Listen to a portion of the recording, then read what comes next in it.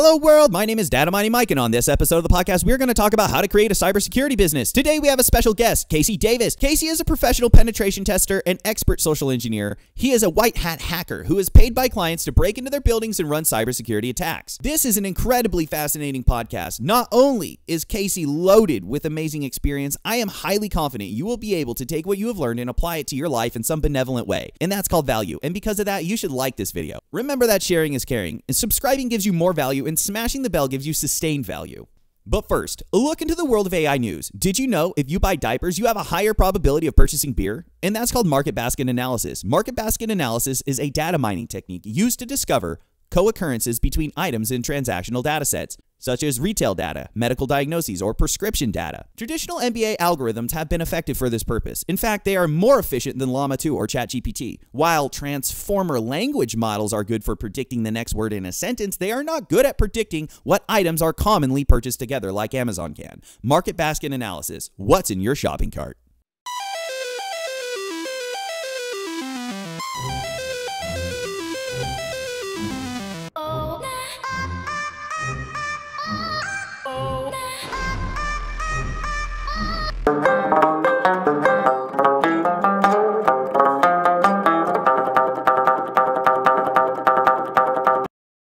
Casey, everybody. All right, Casey Davis. Tell the world about you. Yeah, that's a story. So currently the Cloud and Application Security Manager for Travel Centers, who is a subsidiary of British Petroleum. So that's what I do. My long story is I'm a red teamer, pen tester, covert physical entry, network forensics, social engineering. And that's all from a misspent youth going places I wasn't supposed to be. That's cool. Which makes this a good podcast.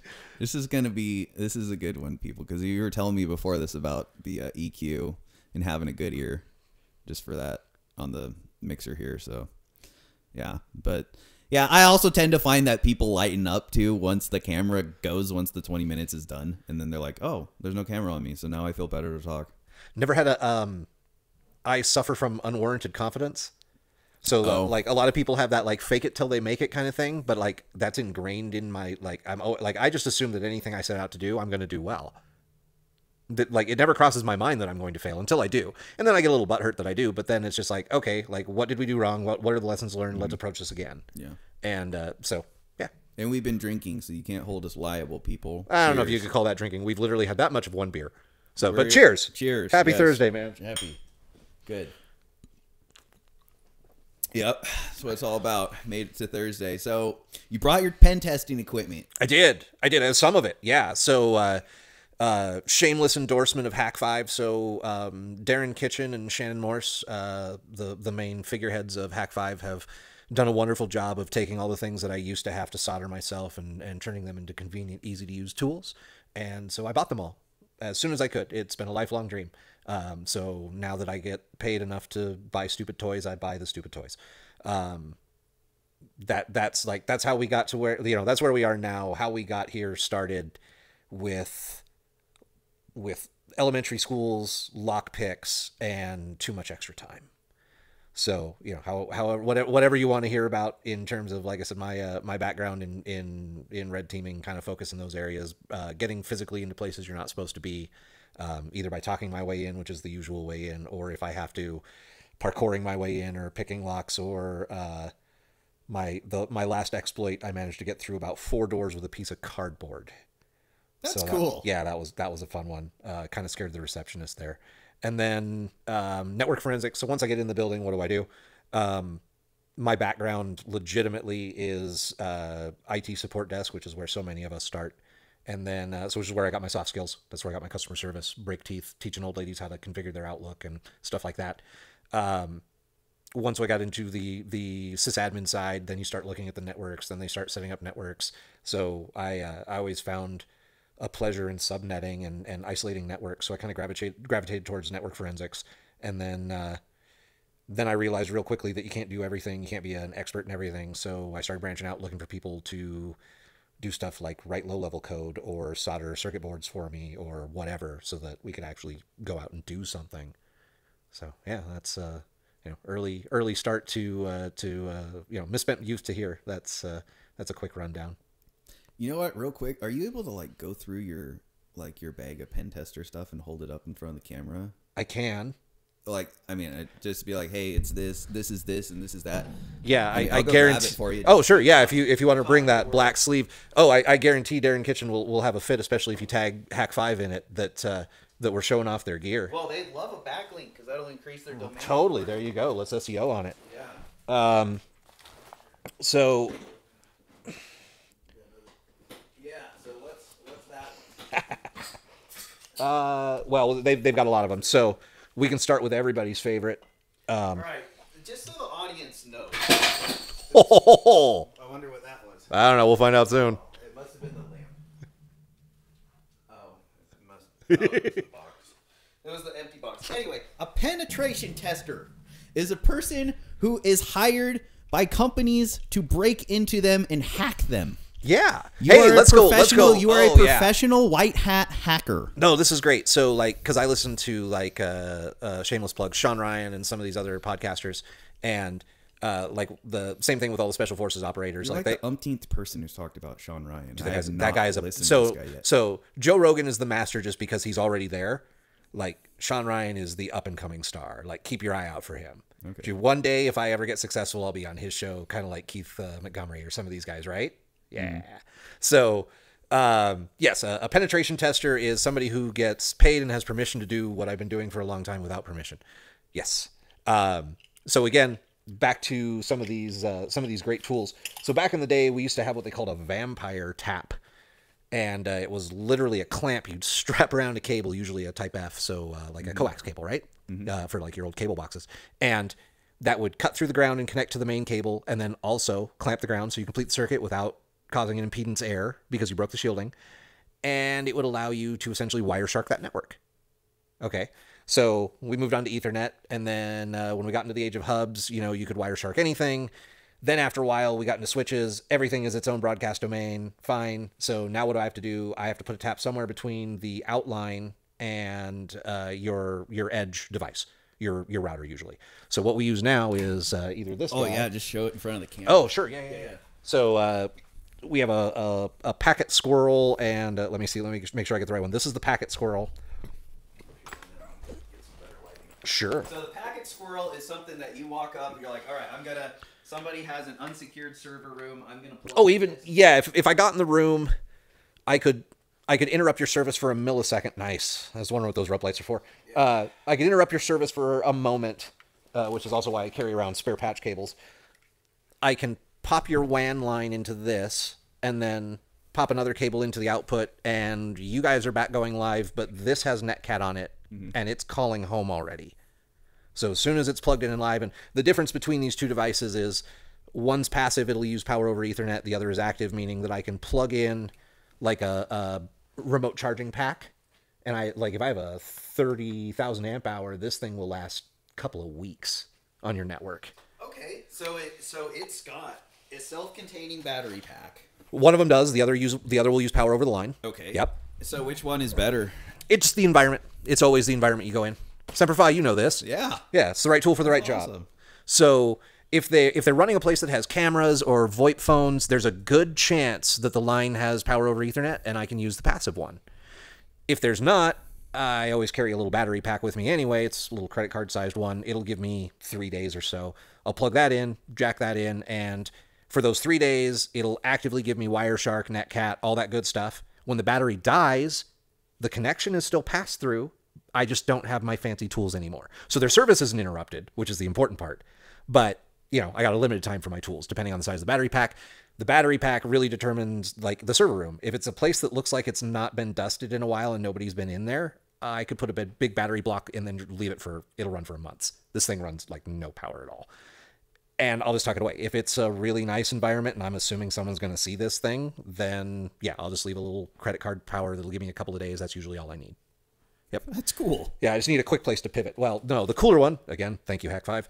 The Shark Jack is their first self-powered. They had to go through a lot of licensing constraints to get a LiPo in this. Yeah. But this is a self-contained Linux computer that has multiple payloads and programming switches, and it's self-powered. It'll run an hour or so. You charge it up on USB-C, and you take it in, turn it on, drop it into the first, Ethernet plug you see in the wall, or the first, somebody's computer you can get to, whatever. You plug it into the outbound, let it sit for a little while, and it'll nmap the network. Or, essentially it'll run any shell script you want. I tend to nmap the network. So that's a great tool. The Bash Bunny. The Bash Bunny's nice because it gives me multiple payloads. It's a USB piece that I can plug in, and if I'm in an environment that has Windows and Apple, I can flip between the payload that I'm dropping. And the payload can be not just a script or an auto run, but it also can be a human interface device. So I can make this look like a keyboard and do Windows key R, type in CMD, wait a millisecond, type an entire PowerShell script, run it, and go. And all you'll see is a black window open and close. And it'll look like, and it came from your keyboard. So short of like UAC controls at Windows, I got you. You won't think nothing of it. And the one that most people are familiar with is the Rubber Ducky, which is same kind of device. It's a USB. It's, if you remember Stuxnet, it's meant to be is what they call a USB drive-by. So I get some of these. I write a program on it, I toss it into your parking lot, and I wait for some sucker to pick it up and look and see that it says annual bonuses on an Excel sheet. And, it doesn't matter. I don't have any macros or anything in that Excel sheet because when you plug this in, again, it looks like a keyboard, and it's just going to run some scripts in the background that you're never going to see. That's badass. So, this was made popular, at least culturally, in, Mr. Robot and things like that, the Rubber Ducky. The Rubber Ducky. Yep, that's a great tool. A USB drive-by. Cool terms. Yeah, right? Things I never even heard of, thought of. Yep, that's a good one. We have the Wi-Fi pineapple, of course, as everybody should have. Okay, a Wi-Fi pineapple. What does your pineapple do?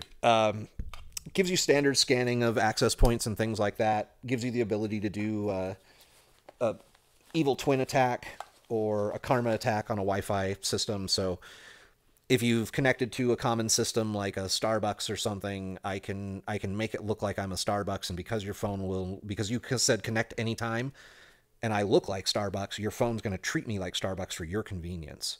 And in the meantime, I'm just proxying everything you send to me, and I'll try SSL proxying what I can. But if I want to be real suspicious, I'll SSL proxy everything, and you'll get a little warning on every web page you go that this site isn't secured, or it has a self-signed cert, even when you go to Google, and hopefully you won't notice. But they've done a really good job about putting up that page and stopping you and making you go to more settings and let me go to this unsecure page. So good on Google and the other browsers for doing that. So now instead, I'll just wait for you to hit a UDP or an unsecured URL, and I'll look through the clear text that I can get, and I'll glean anything I can, because a lot of places will use a high-level protocol to do authentication, AAA, but then they'll start passing data in the clear or using other protocols when they're past that authentication part. So I may not hear everything. It's like a glass on the wall, but I'll catch enough words to put something together. That's cool. Yeah, it it's fun. Reminds me of Google Whisper. Yes. Yeah. That's that is an interesting way of looking at it. Yeah, you could probably employ Google Whisper really well if you use the pineapple. Right. So if I was to, let's say there was a local Wi-Fi place I wanted to monitor with a pineapple, how would I go about employing the pineapple? The pineapple, you have to screw in all these antennas, put it in, set it up, get it spinning. Nowadays, we have flippers. So nowadays, we'll just take our Flipper 0 and we'll plug in our handy-dandy Wi-Fi board. And that will allow us to do the same kind of thing at this level. So let's see here. Let's go into Wi-Fi, scan access points, go. There you go. Have a look. So for the camera, we can see. But right now, it's scanning all of the Wi-Fi that's around you. And if we decided to go further, we have a DAuth attack. So we could pick a particular network and we could send a DAuth, which would disconnect all of their devices. So a DAuth is disconnect? Yeah, it's a standard part of the protocol. I don't know, do you remember requests for comments, RFCs? I know RFCs. You know of them? Yeah? Yeah, but I'm just thinking DDoS versus DAuth. So, okay, so we would use DAuth to DDoS if we just wanted to DDoS you. Okay. But the trick is I don't want to DDoS you. I just want to kick you off momentarily so that you have to reconnect. And in that reconnect, you're going to send the pre-share key. I need the pre-share key. Okay. Or more importantly, I need the hash that represents the pre-share key. So when I find the network I want, I'm going to de-auth all the clients on it. And you're all at once going to try to connect back. And I'm going to be listening to those radio calls. And every one of you is going to send that hash. I'm going to collect that hash. I'm going to go offline. I'm going to go back to my latte. And I'm going to send Hashcat or Jack the Ripper or whatever, or John the Ripper, any of these programs that I want that can break those keys, and I'm just going to let it work. And with pre-share keys on like a WPA2, you know, decent chance I'll catch it on a dictionary attack. If it doesn't, then I'll find another way because it'll take too long. And there's usually an easier way in the network, like knocking at somebody's door. Cool. So if I wanted to use a pineapple, I would have to go to the place. I would just have near to find a place to plug it in at, and have you don't it have to plug it in. Concealed. No. So the problem with it is, like, if I set this up in Starbucks, you're all going to be looking at me funny because, and I'll show you here in a second when we're done. It looks hella technical with like many elements to the antenna. So, and this isn't even all of it. There's 5 antennas total. So, like, if you set this up. Looks like a Wi-Fi router. Yeah, it is. It's everything. It's a Wi-Fi router. It's a wireless client, just like your laptop. It's everything, and it's meant to do that. It's a Wi-Fi extender, but that's the point. Is I can get you on any network in any radio band. There you go. If you sit this beast and plug it into your laptop at Starbucks, I guarantee you are going to draw attention. Yeah. So, I guess you'd have to hide it up in the rafters. So when you see, and again, I'll go back to Mr. Robot, which is, by the way, the best I love that cultural use of actual hacking I've seen. So, and that actor got his start in the Pacific. Oh, yeah. Dude, that's a great series. Yeah. Spielberg. Yeah. And Hanks. That's great. Nice. I didn't know that. He got his start in the Pacific. He was now I'm gonna have to go back and watch it. I'm watching Band of Brothers again, but I'll go back and go through the Pacific again. It's just I like them. I've always been. I met Winters, and I've been a fan of Band of Brothers. Band of Brothers, great. You're right, but so like I don't take it away. And then I like it. And I'm a Marine, so I'm biased. Right? No, sure. Yeah. Iwo Jima, totally. So no, this is something I would like. If I was breaking into a place, I would set up in the building adjacent, not there or not at a public place where, like, it's just too conspicuous. It's a great tool, but no, it's not something you just set up where you're sitting and use. So funny enough, there are smaller little wireless tools that you could just plug in your laptop and it just looks like any other external wireless device. It has 2 antennas instead of 5 or 7, but it still covers both 2.4 and 5 gig range, and it covers that whole range of WEP and WPA2 and 3 and TKIP and the whole bit. So that one will let you do all the same stuff this will. It's less conspicuous, but sometimes this has a bunch of built-in tools in the shell scripts that are just very convenient. Plus, there's a community repository, so people are always building extra tools, so there's always that to lean on. Same thing, by the way, applies for the SharkJack and the Bash Bunny and basically all of the Hack5 tools. The payloads or the configurations are community-based. They're all in Git, and people build new payloads all the time. So there's like, that's another benefit of using some of these tools where you're not writing the payloads all the time. You're not soldering circuits. You're not like trying to find USBs and track which one you have malware on and which one you don't. Is this safe to plug in? You know, stuff like that. Point you don't right? even think about. Well, what else? What other? Oh, dear Lord. That you could show. So these get situational. So when I'm going to a place to break into it, my first approach is always social engineering. It's not like today, social engineering is considered like phishing and stuff like that. In my day, social engineering was dressing up like the UPS guy. Okay, so it's more behavioral engineering and relying on social assumptions. So, you know, if you show up to a place in a $1,500 suit with a nice briefcase, people will let you basically anywhere, and they ask very few questions. However, in some places, the suit guy gets questioned, but the guy in the high vis with the hard hat and the clipboard doesn't get a second look. So it depends on your environment. So then you get into tools like these, I gotta remember what they're called, the Key Croc and the Land Turtle. So the Land Turtle is much like those intercept devices, but in this case, I plug it into the back of your computer, and then I plug your Ethernet into this, and everything's hunky-dory as far as you can tell, but Linux box.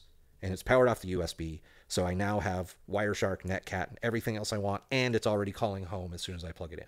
Same thing applies for this guy, only this is a USB. It's made to go between the keyboard and or the dongle, allows for, it's a keylogger at the hardware level. Your OS will never see it. Doesn't matter your endpoint protection. So hidden right behind the big desks with. And even when I have literally seen IT people go in, look around the wires behind the computer, move this thing around, and never think about it. Mm-hmm. Yep, that's the truth. Because they. What else? What other? Anything else? So, those are the majority of the tools. I have a digital radio card that is what I used to use to catch RFID and sub-G, but the flipper accomplishes most of that now. So I tend to use the flipper for all of that. Okay. Plus, it's easier to code on the flipper. So, like dealing with pass-through rolling codes. So when you go to your garage door and you send the signal to open, it sends the main signal and it sends a salt, right? Mm-hmm. That salt is predictable. So the trick is pulling a couple of algorithms to find those predictions and then create a brute forcer.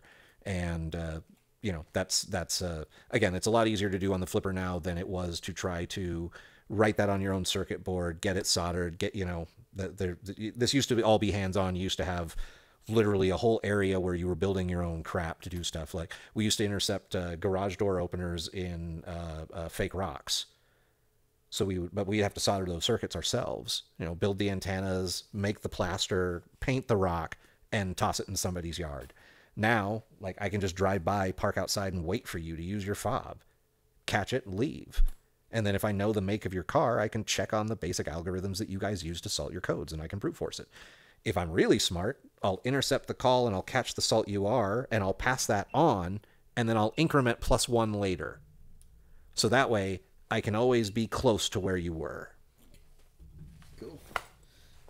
Yeah, good. Yeah, so that is a lot of really cool stuff. Cybersecurity is neat. A lot of people get into it because it's very sexy in Hollywood. There are some sexy parts of it. Again, I tend to find the person-to-person social engineering and covert physical entry tend to be the most Mission Impossible / sneakers / the most Hollywood parts of it. Mm-hmm. But the problem is, like, that's the first step. That gets you in the building. Now what? Mm-hmm. So, like, my job is to drop that Wireshark or that Shark Jack long enough that my network guy in the van outside gets the call home, can get in, make a lateral movement, pivot so that we can actually get persistence in the network regardless of the device I just dropped. Because in 10 minutes, I'm going to have to put that back in my pocket and walk out like nothing happened. So he has whatever window of time that I have in that building to hack the rest of the systems, pivot, and get persistence. Go. So that, like, it's a little bit different than Hollywood, but I mean, they do a decent job of kind of showing you the general kill chain of how you, and it is very, I mean, there's a reason we use red and blue team. Like, it is very much based on Op4 and actual field exercise kind of stuff. So the one thing I have liked about cybersecurity recently is it's very much in line with the military's thinking in terms of chain of command, chain of custody, hierarchy, things like that. Yeah. Yeah. Well, I mean, shit, that's one good thing about the military is they need to be the forerunners of that shit. Yeah. Because you're fighting the Chinese every day. I think it was Patton. This may be apocryphal, but I think it was Patton that said that only in warfare does the student not have the luxury of learning failure firsthand. Yep, I've heard that. Okay, yeah, I may be misapplying. I may be misapplying the quote, but you get the idea. It's crossed my face. Yeah. At least a couple times in my life. And I find that's true, and I find I've paraphrased that and said essentially the same thing. In cyber warfare, the student doesn't have the luxury of learning from failure. Oh, excellent. Tell everybody a cool penetration test story. While I grab some. Sure. Well, I got to say my last one was really fun. So I went to the building. It's multiple buildings. I went to the main building, and everything's badge in. except for the main door to the receptionist. So where's the building? I actually don't. Can't tell. Yeah, like that. Yeah, I'll tell you as much of this as I can. So I get to the building and I'm walking around, and on the back side of the building, there's a rolly bin like you have at the grocery stores where they put all the broken down cardboard. Mm-hmm. And imagine this, in it is broken down cardboard. So I grab a long piece of cardboard because I've seen that almost all of the exterior doors are glass. They have that 1/2 inch gap in between, and there's a remote exit sensor at the top of each one. So a REX sensor is used in places where they have badge-in doors as a quick way for you to get out without having to badge out. Mm-hmm. And there's 2 types. A passive one just looks for movement, and an active one looks for movement and either radar, infrared, or otherwise to try to like validate that you're a person and not a raccoon. So on the passive ones, you can get through with a puff of vape smoke is my favorite. Okay. If you happen to be a vapor, taking a nice big puff, get right at the edge of the window and blow through that little gap, and as soon as it moves in front of the sensor, the door will unlock. No shit. No shit. Freaking cool life hacks. You can do it with a sip of beer. Take a sip of beer, get right up to the front, spit through. It's gross, but you could spit through that little gap in front of the sensor, and you'll hear the click. It'll unlock the door. In my case, I was pretty sure that they were active on the building, so they were infrared, so they needed heat. So I took this long piece of cardboard and I tucked one piece under my armpit, and I just walked around the building and walked again, knowing that I'd be nice and warm now. And I walked up to that back door, and it's just one piece of cardboard. I slid it right through that gap up to the top and wiggled it, and sure enough, click. So I opened the door. The other door, because they had a man trap, but only one had mag locks and the remote set. So I walk through the other door, and I get to the interior door, and the interior door is a similar glass door with a mag lock and a badge in, but there's no way to get to the lever that actually holds the door shut, and there's no gap that I can see readily. So I'm like, well, I'm stuck. Like, I haven't really gotten anywhere. I'm here. I'm in the building, but I can't really go anywhere. So I take the cardboard and I reach on the top of the door, and there's a gap up top to, I guess, facilitate the arm. That's the auto closer arm. So the cardboard slips through, and I wiggle it, and click, the door opens. So I walk through that door. Now I get to the next door, and it's a badge-in door, and I'm looking at it, and the jam is here, and you can see the lever that's actuated by the badge. So, as I'm usually wont to do, I pull out, we call it a traveler's hook. You guys would call it a 90-degree cleaning hook if you're at the hardware store and are interested in finding one for yourself. I slip that over the back part of the latch, put a little pressure on the door, click, door opens right up. So now I'm behind the receptionist's desk of the only door that was open, and I kind of come up behind her and I'm like, hi. She goes, oh my God, where did you come from? And I was like, back there. And she goes, how did you get in there? And I went, oh, with this. And I hold up the piece of cardboard, and the cardboard's probably 6 inches by 11 inches. And she goes, bullshit, show me. And I'm like, okay.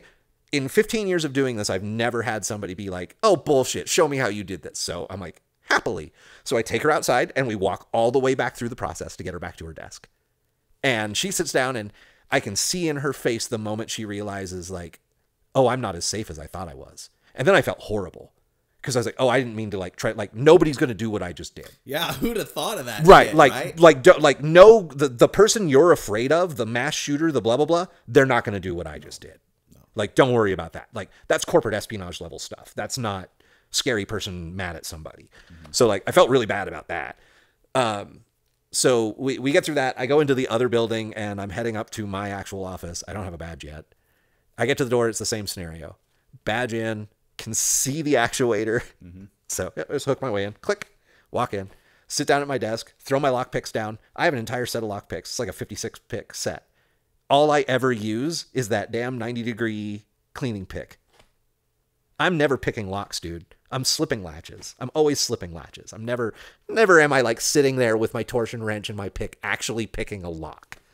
Like, I can do it, but I never have to do that. It's always dumber than that. It's always a piece of cardboard. That's kind of my new philosophy. Like, yeah, I carry my lock picks, but I never need it because it's always a piece of cardboard. That's a good philosophy. That's like, that relates to life in a lot of ways too. Dude, it really is the simplest approach a lot of times. And so it's that same kind of thing. Like my instinct is like, walk in and lie my way as far as I can. And then I'll start relying on technical prowess to get me further. But I'm amazed how many times I can talk my way into the server room as like the Comcast rep. Like, hey man, your internet connection is down. People are complaining of speeds. Corporate just called us. Like, I'm from Comcast. I'll hand them a phone number to call. It's an 800 number. It's BS. It routes to my buddy Rob, who's in the van. Like, yeah, we got a tech there. Yeah, here's your order number that he made up on the spot. Yeah, it'll look as legit as you want. You need an email from us? No problem. So, yeah, it's like it's usually easier to magician your way in than anything else. Like, when you get to high security facilities, then it becomes a different story. But even then, it's surprisingly easy to get in. And it's not what people think. The easiest way to get in is to look as conspicuous as possible. And I'll liken this to a cultural reference. There's a wonderful show called Burn Notice. And in one of the first few episodes, he makes a very subtle note that people should pay attention to. If you're ever in, like, he breaks into a house, and the first thing he does is he goes to the fridge and he grabs a yogurt. And now you're just walking around eating a yogurt. And if somebody comes in, this is Hanlon's razor. Easier to apply to ignorance than to malice. So if I just look like I'm a yuckle that's in the wrong place, you're just going to be like, dude, get out of here. If I look suspicious with lockpicks in my hand, you're calling the cops. Better to be there with yogurt. Yep. Who wants to deal with cops? Better to just be like, oh, this guy's an idiot and move on your way. Totally. Yep. I love this. You're a legit fucking pen tester, man. This is fucking awesome. I mean, I fell into it. I'm a born salesman, and I'm autistic enough that I categorize these things into patterns. Yeah, good. So good. No, you notice these patterns. And the thing is, crap, so much is going through my head right now. I'm thinking, man, lock picking, and I remember these pen testing conventions. Have you been to those? So no, sadly, I've only been to a couple of DEF CONs, and that's mainly, yeah. I come from a less privileged class. So I didn't have the money to get to Vegas. I didn't have the money to get in. I didn't have the time to be able to do that. Like, I had kids young. I had to grind. No, couldn't do that. But I come from that weird so my first modem was a 9600 baud. I come from that weird transition of, I grew up without computers. We played outside up until I was like 10 or 11. And then we got computers, and I got very lucky in the sense that my grandfather, who worked at a power station, think like PG&E, but for Washington State. And he got my mom a computer and taught me GW Basic, one of the many variants of Basic, when I was like 10. And never touched it past that, really, but like, he taught me basic programming. And then when I was 11, the movie Hackers came out. And that, like, so this circles back to that Special Forces thing I was saying earlier. Every Special Forces operator you'll talk to will attribute Rambo as being the reason that they are SF operators. Hackers is the reason that almost every pen tester in my generation is a hacker. Like, that movie epitomized a generation of cybersecurity practitioners. Now it's Mr. Robot. Totally. That's a great say. Yes. And better done. Sam Esmail, I want to say, is the producer. His technical contacts, the people that did his technical supervising on that show, spot on. Several times I watched them go through an attack and go, that was real close to what I actually would have done. Like, real close. Oh, and so, like, they have that whole thing where they're attacking, Steel Mountain or whatever in the show, and then it turns out that, like, a place I work with works with Iron Mountain, and I'm like, wait, that's a real place? And they're like, yeah. And I'm like, wait, that's like, no way. So, yeah, we talked about Iron Mountain in the podcast as the owners of ChatGPT server farms. So. Right. Yeah. Imagine that they would quantify all that data. What? Yeah, a lot. Yeah. Hey, we need a training set. Okay, let's set up a data center specifically facilitated to hold everybody's data, and then let's use that as our training set. Yeah. I think that's what we should be doing. And you wonder why I don't trust authority. Well, and I think that's what we should be doing more of. There is this guy. In a way, yeah. There's this guy, Chris Jordan. He's a commissioner here in Spokane. And dude, you're really, and I apparently this is supposed to be about me, and I have a pretty big ego, but let's flip this around. You're pretty well plugged into the local area here. Thank you. Yeah, I just get around. I mean, when I put it all on myself, I'm like, hey, nobody's gonna market me. Right. I gotta market myself. And then I realize I gotta go to different groups, go network. Well, that's what I'm saying. Like, so yeah, for the listeners, he and I met at a local business development meeting, which I just happenstance because the office that I rent, the lady that has all these spaces kind of facilitated that, and so we kind of met through that. But Ann Long, so shout out to Ann Long of Burpity here in Spokane, who runs our co-working spaces. She has done a lot to facilitate the professional networking in the area. So Bill Clavis, who, if you have not interviewed and if you can get the time, you should. He started Second Watch here in, it was in Liberty Lake. I think they're just in Spokane now, if they're still there. I've seen them hiring. Oh, they're still around. Okay. So they were like, before the cloud was the cloud, they were offering AWS services and kind of that onboarding MSP to get people into cloud stuff. Like literally before people had ever heard that Amazon had a web offering, and didn't hear from him for like a decade. And then Ann was just like, hey, you need to meet this guy, Bill Clavis. And I'm like, I kept fixating on that last name. It's Hebrew. It's like, I'm very, like, I have a thing with names. So we met in person again. I saw him and I was like, Bill, I know you. And I was like, dude, you and I worked back at like Gravity Jack, a software company here that's local. I was like, I worked with them and we worked with you guys. You guys got us into cloud. Like, I remember you. I didn't realize he was a cybersecurity guy, but he organizes like the Spokane Cybersecurity Summit and some of these other things that does that community building. And then outside of that, we get some of these other players in other business development and community groups. I just find it very cool that you're plugged into that, because I'm fairly good at networking, but I'm just now getting into the local side of it. I learned in the Marines. I went, like I said, I had 5 MOSs.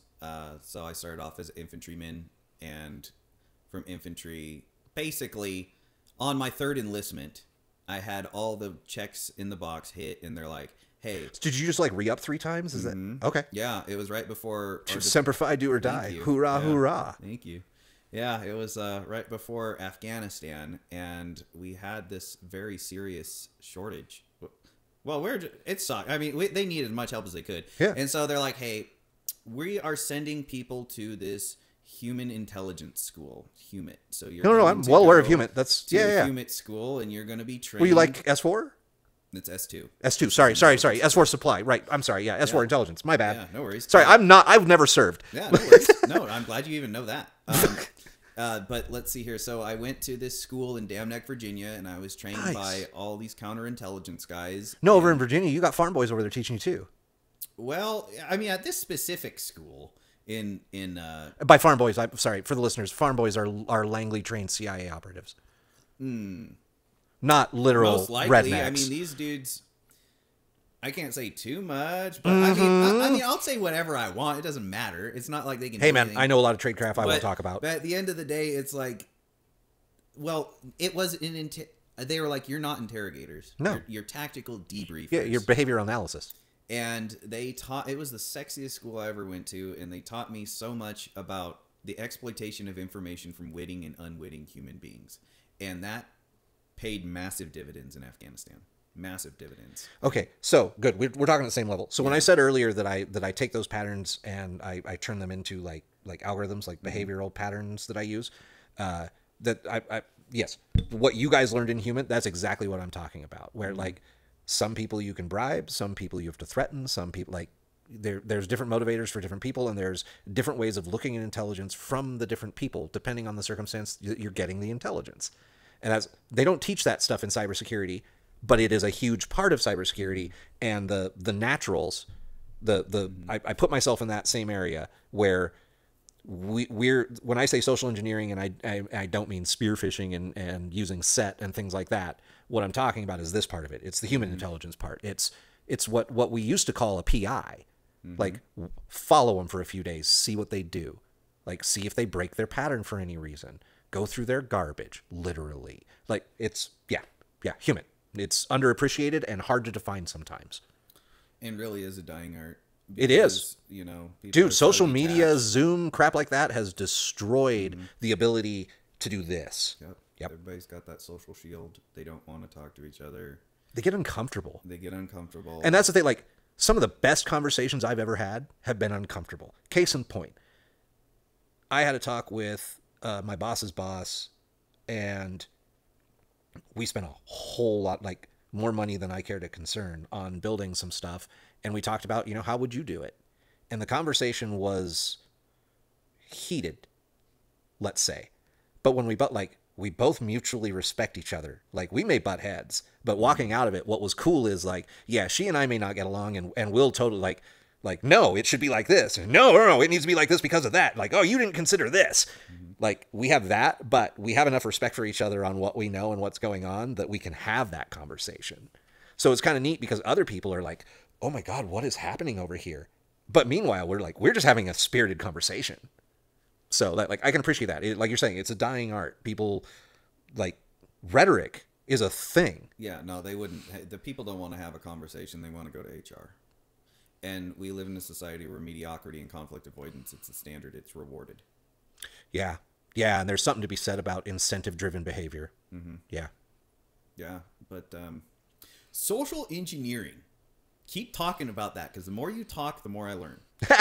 And I was obsessed with this. Like I would listen to a bunch of social engineering podcasts. I've read the book, The Art of Deception. Mitnick's book, very good. Yeah. Rest in peace. Cheers, man. Yeah. Shit. So, like, that to one of my earlier statements, I grew up in the era of Memdex and some of these other guys. So, like, Eric Corley, you guys would know him as Emmanuel Goldstein, the publisher of 2600. Mm-hmm. Like, I grew up with him and fiber optic and Memdex. When I first started hacking, the first IP scanning tool I ever used was called Strobe. Do you know who wrote Strobe? Mm-mm. Julian Assange, as a mathematician in Australia. Who'd have known that? I didn't know Julian Assange could even code. Yeah. I didn't even know that. Code. He created the algorithm for Firehose and then implemented it. It's brilliant. Cool. Yeah, if you're into math, you're a data scientist. If you're into math, go find Julian Assange's original papers on Firehose. It's his protocol. Okay. Wikipedia is the functional implementation of Firehose. No shit. Yeah, if you ever see the movie where I forget what movie it is. It has some actor playing, I think it's Cumberbatch, Jesus. I think Cumberbatch plays Julian Assange in this movie. But there's a point where he's describing how the system works. And one person is giving real information. He's describing it to Schmidt, who's the real German hacker that Assange worked with. As one person sends information in, much like, I believe, the references to Weird Al Yankovic's movie UHF, you get to drink from the fire hose. The idea is I submit information, and at the same time, the system generates a bunch of very legit but random information, shuffles it all together, and then pushes it forward. So now no one knows where that data actually came from. So if Manly hadn't used the channels they did, and it actually used WikiLeaks the way it's supposed to be used, it would have never gotten out that they were the ones who released that information. Because they were been overwhelmed with data. With anonymous data. Yep. Oh yeah, dude's a mathematician and a hardcore programmer, and like, he's a lot of things, and he's not. Like, I'm not going to get into any politics or otherwise, other than the initial mission that he started on, I full-heartedly believe in. Yeah, open source, open information. That's transparency of government. It's kind of what. Now, I don't First Amendment's about. So here, and so we'll get a little political. Like, I don't agree with the way that Julian Assange carried out what he was doing, even though I agree that information should have been shared. On the flip side, I wholly agree with what Snowden did and how he did it. Okay. So he didn't give the information out directly like Julian did. He understood the ramifications of what Julian did. Julian put out information that had operatives' names in it. Now you have, like, translators in Yemen whose lives are in danger because you published it you really shouldn't have. Whereas Snowden gave it to journalists who had an ethical responsibility as journalists to make sure they didn't publish stuff like that while still being able to get the story out. Did you hear the story? I didn't learn it until I did the. Did you know about how Snowden got the info? Yeah, I learned Rubik's Cube. Oh yeah. Well, this is what I was taught when I did this SharePoint class, and that Snowden was when SharePoint was first implemented in the government because that's what the way they do. Yeah, in Milnet. Push this new thing quick, hard, and fast. And nobody understood the concept of administrator permissions. Hey, to be fair, we had a mandate that we were going to connect all these intelligence agencies together, and we had to solve that. So, like, with that in mind, yes. Yeah, and Edward Snowden had top level site administrator permissions and on SharePoint, and the government's like, all this classified shit, just put it on SharePoint, and he's like, I have it. And what's crazy is when I first learned about that, because I had to take the SharePoint class, and then I'm like, oh, cool. So I went to the guy, the civilian, who was in charge of giving out permissions. I'm like, hey, can I have top level administrator permissions for the School of Infantry? And he's like, yeah, sure. Just like that. Yeah. And he gave it to me. I'm like, what's identity and access management again? Wow, let's not be evil. And that was the thing. But yeah, you're right. Social just walking up to somebody and just saying, you don't know what you got, give it to me. So, and I've again, geez, wow, Mr. Robot did this perfectly. So I've explained this to people, and it's funny to watch that they don't understand how this would work. But I have been caught in places I don't belong, where I've first been guy with yogurt. Then I've been, hey, I belong here and I'm trying to do something and you just need to let me do my thing, to I will have your job and you will never work again in your life. Do you know who I am? And I've done that in 30 seconds. Now, most people would say, well, that wouldn't work. How would you go from duh to you do what I say or you're done in this world? Why would anybody buy that? But that's the part. So when I said I've broken down those patterns, that's the part no one wants to talk about. Conflict avoidance. Right. Or creating the conflict to get them to avoid. That's the part no one wants to talk about. And so it's funny that you bring this up because I literally had to describe this in no uncertain terms to a fellow today at work, where I said, the only way we're going to change what's happening is, and I have no pleasant way of putting this, but identify the patterns that are happening, let them start what they're doing, and then metaphorically slap them in the face. And in the moment of shock that you have hit them, implant the new idea. I was like, we call this in psychology trauma-based mind control. It's a horrible name for what I'm doing, but it is exactly what I'm doing. That's cool. But, like psychologists learned it from shock testing of airframes. Like, hit an airframe with a certain object, create a harmonic, airframe falls apart. How do we avoid this? So my job is, no. How do I cause this inharmonic? How do I create the disruption? Because, and every person is guilty of this with the exception of Zen Buddhist monks who are actively practicing. Anytime we're having a conversation, you have some predisposed biases. That metaphoric slap in the face, which, by the way, if I could get away with it, some people just need slapped in the face. If you've ever seen an Airplane. Some kids just never got No, spanked. not just kids. Like the best example is Airplane, the movie. The lady gets hysteric, and they do a whole bit where people stand in line and come up in front of her and be like, they slap her, and they're like, it's going to be okay. Oh, yeah.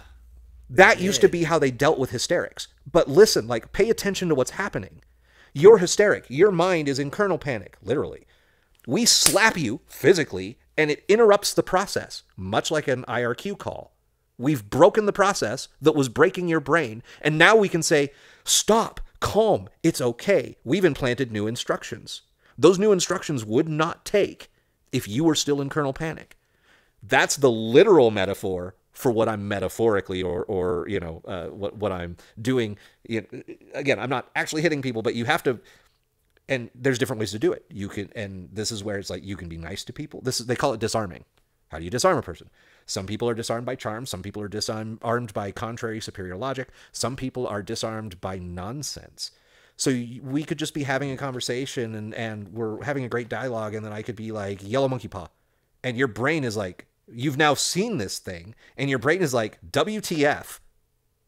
But now I can implant, because whatever biases you had about the conversation we were talking about are gone because you're thinking of a yellow monkey paw. Same thing. We have, like, subtle, same thing.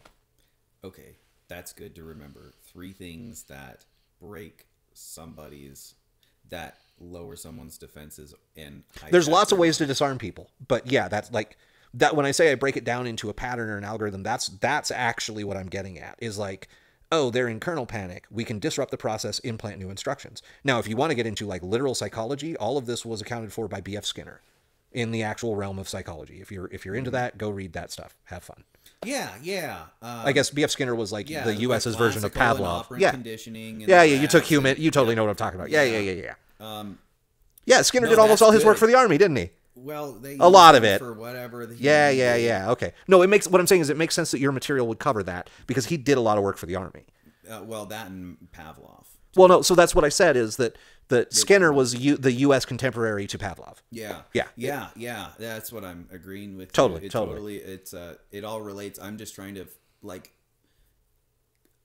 compartmentalize it in my mind to the 3 points you just said. So people like, for the audience, people like to be flattered. People like to be confronted, challenged, not confronted, challenged. There you go. And they'll accept that. Yep. If you can beat them onto superior logic. Level, there you go.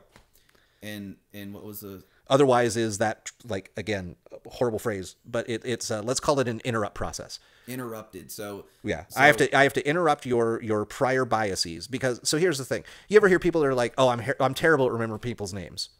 Yeah, you want to know why? It's because you're not paying attention when they introduce themselves. That's true. You're thinking about what you're going to say. That's so well, guess what? It's not about you. It's true. So be in the present. Don't be thinking about whatever you're thinking about that you need to say. Just listen. And you'll remember their name every time. Mike. I know Casey. So I actually had to be taught that. I didn't realize it myself. I was taught that in like 2005. Good. And it clicked really quick. And Joe was the guy who taught me, and I'll never forget his name. But it was that same kind of thing of like, what happens is no matter what conversation you're having, people have things they want to say to you. And in front of that is that cognitive bias that most people are aware of now, at least surface wise. But so once you get through the bias, you still have this, like, they've got a queue. It's like a message queue they've got stored up, and it's not full duplex. It's a half duplex conversation. So they're not listening to you because they're just waiting to say what they have to say. So you have to interrupt that process. And absurdity is the easiest one to use as an example, but there are lots of subtle social manipulative ways, that you can use to do that. And so like you're saying, some people like to be flattered, some people like to be challenged. There are lots of those angles to be used. There's probably a finite pattern. There's probably about 9 of them. And you have to not just find them, but innovate, adapt, and overcome. If you try an approach and it doesn't work, try the next approach. And that goes back to that earlier story of where I'd go from confused to I belong here to you don't belong here. Okay, that's the same thing. Like, I tried one, it didn't work. I tried the next, it didn't work. I tried the next, it worked. Brute force hacking, socially. And what's funny is people don't realize it's happening in the moment. They don't remember that they came in and you were confused, but by the time they left, they thought you were the executive and you belonged there. They don't remember it. I don't have a description for why, but it was every time. Traumatic. And that could be part of that trauma, that interruptive process. And I can segue on that. Please. So what you're talking about is what is called the Cooper's Color Code. Now, Cooper's Color Code is I get to learn stuff. Yeah, Cooper's Color Code is when you go from, like, if somebody's awareness, right? So if somebody goes in and they see you in the getting yogurt, the first thing they're going to go from, it goes white, orange, white, yellow, orange, red. Oh, this is almost their threat level. Yeah. Okay. And so this almost goes back to that disarming part. They're at orange. And they want a reason not to go to red. Yeah, I get you. Yeah. They don't want give them a reason to go to white. I get you. Now, what you did when you threatened them is you took them from. I flipped the table. You took them from white to yellow to white to black. Oh, I see what you're saying. Yeah, again, flip the table. You go full from opposite white side to black. You put people into shock. Right. That's inducing that uncomfortable situation. Yeah. Yeah, totally. That's good. Yeah, and as scientists and but so here's this is the part of social engineering I never hear talked about. All I ever hear about is like building phishing campaigns and making mock websites, and like all of it is that way, or like SMS smishing and stuff like that. And it's like no. All social engineering is me to you. And like every engagement is the next person. I hack each person as gates to get where I'm going. But nobody, and maybe it's because it's difficult to quantify what this is. Like, I put arbitrary labels on, or I correlate, again, trauma-based mind control is Skinner. So I correlate to what I know and say, oh, it's this. Taking them from white to black is traumatic. Like, right. If you're driving totally. complacently and you see, like, oh my God, a Tesla on fire. Well, but you bring up an interesting point. The fact that you're driving has you at yellow as baseline. You're already aware. You hope you're yellow at baseline. You better be. Unless you're on your phone, then you're definitely clear. You're beyond white. You're clear. Right. To best intentions. Yes. So yeah, that's the part of social engineering I always find lacking. I have lots of books on like practical, ethical social engineering and stuff like that, and they touch on these subjects, but they never try to flesh them out. You know, they'll tell you like, hey, you can create a sense of urgency, or you can create, you know, these different things. Those are the motivating factors. But like, motivating factors are just one part of a social dynamic. And what they never do, and since I have the platform, I'm going to take it. Do it. I think that all social interactions can be related as energy systems. Okay. And exactly as such. So if you take Maxwell's and Faraday's and Ohm's equations and just use the resistance, capacitance, potential circle, you can measure the interactions of people in that way. And I think that's where, and again, maybe that's just, that gives me a framework in order to analogize because I understand that. Maybe there's a better way, and this maybe leads towards that. Like, I relate it to trauma-based mind control because of Skinner. Like, maybe it's my lack of analogies. I only have a subset to pull from, and I just lack the knowledge. But someone, I think, should sit down, and if you've read The Art of Deception, any of Mitnick books are brilliant. But if you read those books where he is heavily discussing social engineering, he'll do the same thing. He'll hint on something that has much deeper concepts that could be explored but never get to. And I think a lot of that has to do with I mean, psychology is esoteric to begin with, and so technicians lack the lexicon to bring those together. And again, like, I shouldn't expect a psychologist to study technology, nor vice versa. So why, you know, it's going to take that particular person, that super nerd who is a social engineer enough, as well as understand, say, the DSM-5 enough to be able to say, oh, these are how we're like, because what I'm doing, I'm essentially, this is horrible, I'm essentially inducing neuroses in the people that I'm dealing with. Like, if we want to get really clinical here. And I'm manipulating those neuroses to my end. I am being a sociopath. So the study of social engineering is the study of sociopathy. There you go. Yeah. Yeah. And that's what the drill instructors do to the recruits. Absolutely. Well, they have to break you down first. Yeah. So that's the first part of the, like, I got to interrupt your prior thoughts, and then, and only then, can I instill new instructions. So absolutely, that's boot camp. That's what your drill instructors are for. Precisely that. Yep. Scene, and I think they even had this in like WandaVision. In the 70s, they had conversation pits. And so you would go into your living room, and your living room would drop one step. That's true. And you would have couches, and there was TV existed, but it wasn't, you didn't have a TV in there. It was just an area where people could sit. You could fit like 12 people around a coffee table, or a little bigger. And it was, the name is there. It was a conversation pit. It's where you sat down and you had drinks and you just depressurized and chatted. And after a little while, you went from bitching about work to waxing intellectual about the fall of Rome.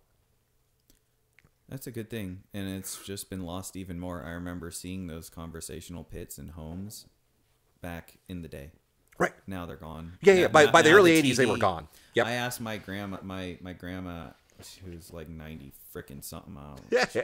She's still alive. Shit. Wow. I asked her, I was like, what is the biggest thing that has changed humanity in your life? And she said the invention of the TV. So I'll take that one step further. I believe that that social networking is the next step of that same problem. I think that exacerbates that same problem. Like, TV isolated families, social media isolates individuals. That's true. You throw up your phone, it's a social shield.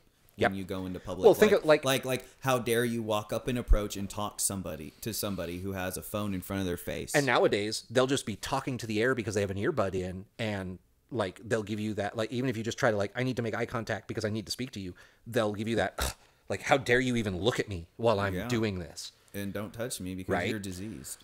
Oh, dude, with COVID, with a 99% survivability rate. 0.01. Yeah.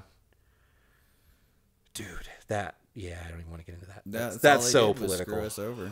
It is political. Well, whatever. I mean, no one's deplatforming me because nobody gave a fuck about me. No, to begin but with, I so. like my position is such that I do have to self-censor in certain cases. Yeah, So. do what you gotta do. No, totally. We've been drinking, my friends. Yeah, and even that, And- I'm like, again, I'm not going to get super political. Yeah. Everybody who knows me knows that I What's am crazy- right-leaning I know, conservative, but I I'm in know. the middle.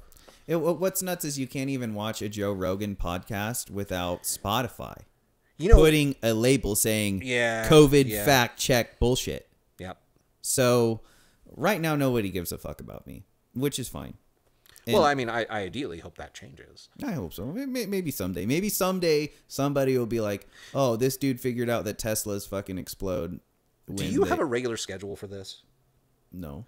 Because I'm having read a lot of psychology books, Jung being one of my favorites. Yeah. Especially in the last 2 days, a lot of synchronicities. Like a lot of things that I've put out at work, things that have taken months or weeks, they're all rolling together right as they should all together. To quote the A-Team, I love it when a plan comes together. Mm-hmm. And so funny enough, somebody today said somebody should put together a podcast, like a weekly podcast for cybersecurity news, because nobody really does it consistently. And I was like, hey, dude, I'd love to do that, but I need somebody to be able to feed me the content. Like, if you give me the top 10 things I need to talk about, like I used to be a radio DJ. Like, I'll happily sit down and plug whatever you put in front of me, but I don't have the time to write that stuff down. I need somebody else to do it. But I was just wondering, like, if you're on any kind of regular cadence or not, and I certainly enjoy this conversation, it might be cool, synchronistically speaking, to sit down and plot something out for like a half an hour show every week to go over, like, you know, for me, it's going to be interesting cybersecurity stuff. But for you, as somebody who's a data scientist who helps people promote their businesses and, more importantly, their media, like, this got to be one of the things that you like. I listen to Mr. Beast, and when he talks about his productions, like, he does accuracy by volume. Yeah, simplify, right? Mm-hmm. So he puts out a bunch of videos until he got popular enough that he started putting out good videos. Then he got popular enough to put out the videos he wanted. And I'm just thinking, like, if you have a regular cadence, that would certainly lead to, like, that would certainly help build. I felt like there was this subconscious. This is going to sound crazy. You're going to tie right back to my synchronicities?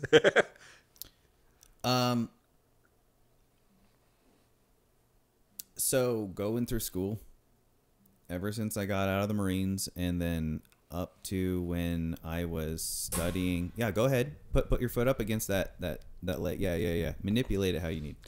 Either way, don't worry about it. I should get some WD-40. It's all good. Either way, I feel like YouTube has targeted me as an algorithm to be a YouTube person. Oh, you think that, like, so, like, if you cut some of this up into shorts and actually put them out, because they're really promoting shorts lately, but if you had those shorts lead back to, like, the full podcast, like, what you're saying is, like, they're favoring enough that you could ride this wave. Like, they're giving you a wave to ride. Is that what we're saying? Worse. No, the other way, they're, like, sinking you? Yeah. Am I looking at it backwards? No, this is how I've seen it with the people on the network. Like, so Danny, the pacemaker bodybuilder, and Scott, when he finally started picking up dogs as the thing to start filming, and I started creating videos for them and posting those videos. Well, okay, let me go back. YouTube knows what I was learning. YouTube knows everything I've been learning. YouTube puts in front of me other people to hold as a model. I've been modeling these people that I've seen. Yeah. YouTube knows everything about me, and YouTube was just like daring me about a year ago, like, upload a short, I dare you.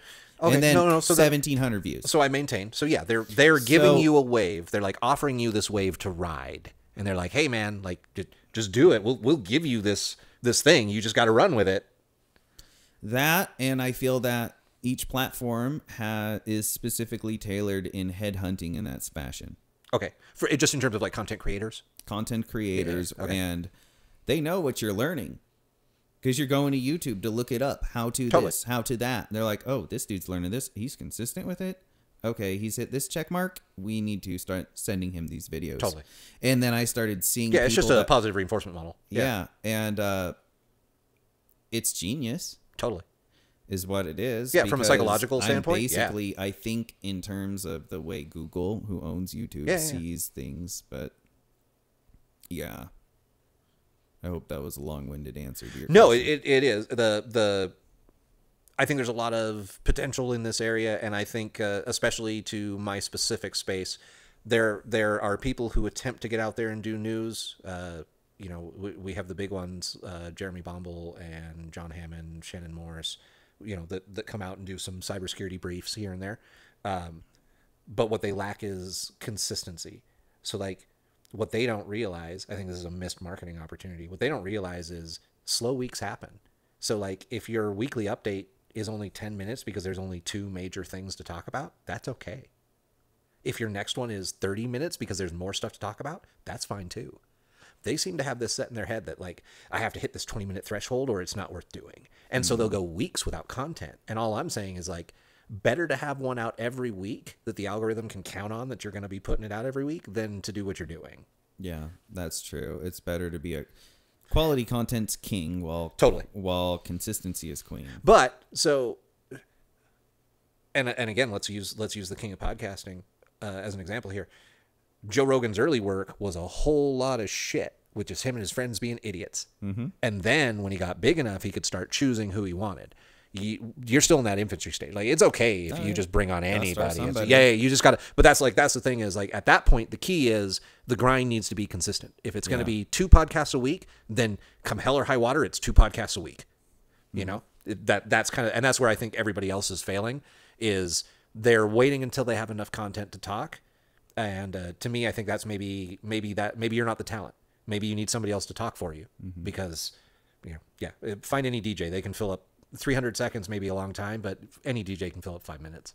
Well, people want news. And if you think you have a niche that you can target for cyber news, totally. Let's give news serious thing. Well, yeah, and my take on AI news is something I do. So what do you mean by that? AI news, the artificial intelligence news. No, I know what AI means, bro. Like, what do you mean by that's something you do? Meaning what? You go and ask the thing to prompt you news. You go write articles based on, like, what do you do? That's a good question. Yes. What do you mean by that? So, for example, like, before this podcast starts, when I introduce you as a guest, then the next thing I'll go into is, but first, in AI news, we have the development of Llama 2. Llama 2. Oh, I'm so dumb. It's so literal. You mean news about AI. Yeah. Holy shit. I'm sorry. Yeah, no worries. I'm so dense. No, that's why I have to talk about It's literal. Yeah. Yeah, and so I'm like, yeah, Llama 2. Dude, I have lots of local llamas. They help me every day. Yep. I have a llama farm. Yeah, and so I'll do things like that. Like, some podcasts, I'll start with just practicing pitches with shares of stock. Like, you should buy PepsiCo because they own Frito-Lay and all this stuff. Do you know Tom Lear? No. So, I'm sorry, that thing you said, practicing pitches, it reminds me of, weird segue, ADD brain. There's a great comedian named Tom Lear. He was a mathematician at MIT, and he plays piano, and he does, like, Weird Al stuff. And one of his songs is Poisoning Pigeons in the Park. And your practicing pitches reminded me because of the puzz of poisoning pigeons in the park. Yeah, gotcha. Sorry. Yeah. No, I understand. Tom Leary, he was a comedian. Yeah. But yeah, anyway, sorry, not to detract. No, that's a good segue. So, but yeah, so you have these little segments at the beginning of your podcast, yeah, and one of them is AI news, which is literally news about AI. Yeah. So if you thought that you wanted to be the voice of cybersecurity news. Oh, I see what you're saying. Like, I can almost have a spot. I get you. Like, if this was a radio show, yeah. Okay, cool. Yeah. So again, like, this other guy pitched the idea. I'm going to make him put some skin in it. So, like, it's going to be on him to go research the news that he expects to see in the newscast. But I'm more than happy to be talent if you're more than happy to be platform. And we can talk about something like that offline. Yeah, so Blooming Biz Media Network's for right, friends. Developing businesses. But talk about a time you penetration tested something and you had to use social engineering. Oh, that's every one of them. So, and shout out to Jason Street. So my approach to every penetration engagement is we do a couple hours of OSINT. So that's open source intelligence to those who are not savvy, much like human is human intelligence. And we'll actually do some of that too. So we'll usually have somebody do OSINT. So they're doing LinkedIn research and scouring job boards or the time machine to the Wayback Machine to see what you've posted before, because not only can we find the environment you're operating because you were nice enough to post all of that, but we can probably find who you hired and where they're from. and get some behavioral analysis out of that. The human side of it will literally come down. I have one of the members of my team is purely surveillance. He does optics. So cameras, binoculars. If you need somebody to sit in a car and watch a spot for hours, like he's your Overwatch. So he does all the human, and he'll do things like go and pick up the receipt you threw away and all that kind of stuff as well. So you get all those groups together. They usually do a couple hours of recon, and then I will wing it. So I will usually oh, okay, I can give you one because I don't work there anymore. The last place I worked, I did a physical pen test at a logistics center. Day one, we scout the location. So first finding a location sucked. The maps were not accurate, and I mean the Google Maps. So like Google Maps now does a pretty good job of showing you like the route around, say, even your parking lot here. Before, they would just show the road end and there's a big gray spot. Well, in that gray spot, there is actually some alleys and stuff, but they're not on the map. This building was in one of those spots. So it took us a while to find it in the first place. We finally find it. We sit out in their parking lot for a while and we're just watching. Now, the building is badge-in entrance. That's how everybody's supposed to get in and out. But it's a logistics center. So that also means there's a receiving center. So there are a couple of docks for trucks. And one of those docks, the damn loading door is open, like halfway. So I'm like, okay, we have an RFID cloner. We have managed to get close enough to one of the employees to clone their badge. If we have to, we can badge in. But the goddamn door is open. So we come back the next day. Same loading door is halfway open. So I have my OSINT is already done. We did that the night before. Just scouring who actually shows up, who works where, blah, blah, blah. And I do some quick Googling, and I find out who the local temporary job employment people are. So think like Robert Half and stuff like that, right? So all my guys, we're getting plans on how we're going to do this. We've got a Wi-Fi pineapple. We can try to hijack their network. We've got a lead on one of the people that we can probably use them in a way I'm not comfortable talking about on the radio that would disrupt some lives. But there's a lot of social engineering stuff that, like, if you need somebody out of the building, I guarantee you, if you have the imagination, you can come up with a reason why somebody shouldn't be in a place. You know, like their child gets arrested for having drugs in their locker.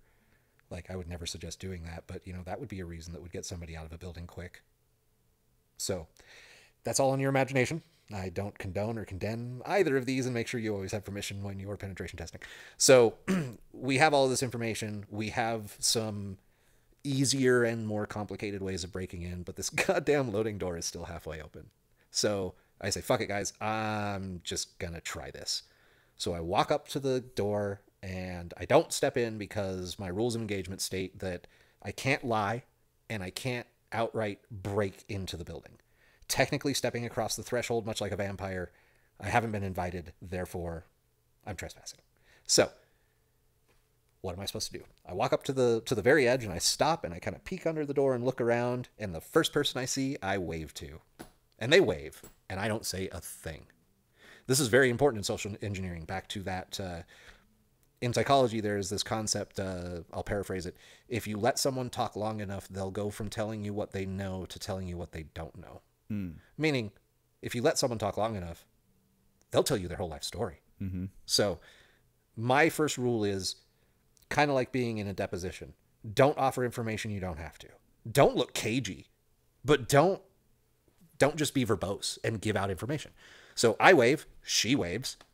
There's this moment of awkward, I call it potential. You might call it tension. Mm-hmm. She goes, "Are you the new guy?" First filter. Is it a lie if I answer yes? No. It's not, because as it turns out, ways. I had been recently hired to the company overall, and so I was indeed new. So, very honestly, I said, "Yeah, I'm the new guy." And she goes, "Great, come on in." And much like a vampire, I'm like, that's all I needed. So I walk in, and she goes, "Where are you from?" And I said, "Robert Half." And she goes, "That's weird. We hardly ever get anybody from Robert Half." First red flag. She should have drugged me off right there. What she actually meant was, we never get people from Robert Half, because they don't use Robert Half as an approved temporary provider. So she should have taken me off the line right there. But she didn't, because I was just so darn nice and I have such a cute smile. And they need help. They did. So this becomes hilarious, by the way. So she brings me on and she goes, so what's your background? First check, can I lie? Nope. Next check, do I have any experience that relates to this? I do, because, and we mentioned this offline, but for the rest of you, I am a high school dropout and a college dropout. In my dropout life, I worked at Walmart, and during COVID, I worked at Walmart for online grocery pickup. So I very specifically have an intimate knowledge of logistics in terms of receiving products, staging them for an order, and then shipping them. So I just tell her that. Yeah, I worked Walmart OGP. It turns out they use the same damn handsets, the Zebra T72s, that Walmart uses. So I'm already familiar with the damn handset. So she gives me her handset, which is logged into her ID. By the way, she is the assistant manager of this facility. Oh. I have admin logins to the inventory device, but it gets better. A truck comes in, and the product comes off, and we have to enter it into inventory. So she walks me over to the laptop, and the laptop is open to their inventory control system logged in as her. She proceeds to have me enter inventory as her. Now, if she hadn't been looking, I literally could have just changed the numbers and walked away with some of the product. But as it was, and since they were kind enough to leave it, I just plugged in my Bash Bunny with my Windows script on it, because they had USB ports right there very conveniently. So as I'm entering the information like I was supposed to, I plug in my Bash Bunny, and I run a PowerShell script that does what it needs to do to confirm that I do indeed have the accesses that I need to do some serious damage. And I unplug it, pocket it, and that's that. So now I'm stocking product on shelves and getting product ready for shipping, for delivery, and then it's lunchtime. So they walk me over to the lunch area, and in the lunch area on the wall is 2 RJ45 plugs, one of which conveniently says access. So I pop my Shark Jack into that, and I nmap the network, only to find that those centers are actually attached to the larger network at hand. So I ended up nmapping everything. Then comes the part where I get kicked out. So, and this is hilarious, and I want this is how every penetration test generally ends. It's not me in handcuffs, which has happened, but it generally ends with this scenario. The manager who has trained me, and loves my work, by the way, can't figure out who's supposed to pay me. Is it Robert Half, or is it the company? Does the company need to track my hours? Now, because of the laws around payroll, this is a very serious thing they have to pay attention to. And because they can't figure out who it is I actually work for, they bring me into the office. And now at this point, even though I have a get out of jail free card, I am literally sweating, because it's like, oh, this is over. We're now going to have that conversation. And so they're looking through stuff. How are you going to convince them you're the boss now? Different approach. Okay. So looking through her system. I can't find you. How do you spell your name? Blah, blah, blah. Looking through the system. Oh, it's like this. It's like this. I happen to glance over and I see the system they're actually using for their temporary workers. And it's an application you can download on your phone and you can self-verify through the phone. So as she's looking for me in the system, I am on my phone going, I have an email here. Hang on. I got to find this. But as I'm saying that, I'm actually registering for the app that she is using to look for me, and then filling out the application so that hopefully before she finishes, I will indeed show up in her list. Oh, sweet. If I can just stall her long enough, right? No, I literally beads of sweat. Mm-hmm. So finally she gives up before I can get it registered. She gives up and says, listen, we can't figure out who's paying you. We can't have you keep working if we don't know whose check is getting drawn. We don't know any of this. So we're going to have to ask you to leave. And I'm thinking I already got what I needed, but that's kind of a bummer that you're kicking me out. She looks at me and says, you're really good at this and we really need the help. Can you come back tomorrow morning? Sure. So I do. I said, yeah, absolutely. I leave. I immediately call my boss and I'm like, dude, we have to talk. And as we're going over it, I find out that there's been some stuff, and the COO is going around to logistics centers, and the place he's going to be tomorrow morning is the very place I was going to go into and be like, hey, your guys' security sucks. Mm-hmm. So tactfully, I was like, I think I'm going to hold off on that. So I just didn't show back up. And then it was like a waiting game of like, okay, are they going to say anything? Because much to their point, they have 4 hours of somebody they have to pay for. Now I was like, technically I was paid, so it's fine. But there is this person that did 4 hours of work for them that they can't reconcile. So I'm waiting to hear from this from somewhere down the chain. And I never do. Like, I worked there off the clock, had access to their full inventory for half a day, and nobody ever said anything. It's so believable too, because I've worked in a lot of places like that where you could just walk in, because every place that's like subjects itself to a temp agency is subject to exactly that. And they're just like, whatever, go report to this guy. Yep. And then you work your mindless job. Well, then you're in that yogurt stance. And then you're just in that, like, I'm confused, point me where I need to go. I know, and I've thought of this too, working in places like, oh, you're just giving me access to a computer. You're just giving me, you're just leaving me. So that little kernel, and like people that hang out with me hate this. I'll walk by a door and it'll say employees only. I will open that door just to see, like, is it locked? Or is that sign literally the only thing preventing me from going into this employees only area? And 9 times out of 10, the door just opens. And it's like, oh, it's just on etiquette. Well, that's dumb. Like, you trust people? The one thing I've learned in life, don't trust people. Dude, I've worked as a janitor and have access to the freaking everything. My mom worked at a mall when I was growing up. Those were a thing, kids, where lots of people had stores in one spot. So the back halls of the mall are the best way to get around the mall. And because my mom worked there, I had gray access to those areas. So I used to roller skate back in those back halls to get around the mall when I wanted to. And I would just pop out of those random doors that say employees only. But they're not locked. Anybody can go in and out of them. In fact, and here you go. Here's a number one safety precaution. And this goes for all you people who've done active shooter training or avoid, defend, and, the ADD training, any of that stuff. In places like Walmart, Target, or malls, there are always back areas that just have doors that say employees only. They're totally open. Go through those doors, and beyond those are doors that lead to the outside of the building. That's your way out. If there's an emergency, don't try to go back through the front doors. There's like, in every Walmart, there's 12 exits that aren't fire exits, but they're all behind this like invisible 12-foot area that's the edge of all of the walls in Walmart. Just beyond that is a whole other space that has exits everywhere. Like, be aware of those things. That's situational awareness. If you're doing fire danger. Right, but that's, again, even back to what you're saying, this is a matter of just like OSHA, fire safety, like, know your surroundings. There's a reason in every hotel room there is a map from where you are to the fire exit. Like, pay attention to this stuff. Or even if you're not like, oh, I'm going to study this, just be aware that those things are even there. And I think that goes back to my like employees only. And like, I check to see the door is locked, not just to mess around, but it's also like, oh, is this a viable way out if things got weird? Like, if all else failed and I had to go somewhere, could I go through here? Oh, I can. That's interesting. That opens up a bunch of other possibilities. So it's that. And I think a lot of people are so programmed into etiquette that simple things like signs lead them to believe that, say, a gun-free zone is actually a gun-free zone. Yeah.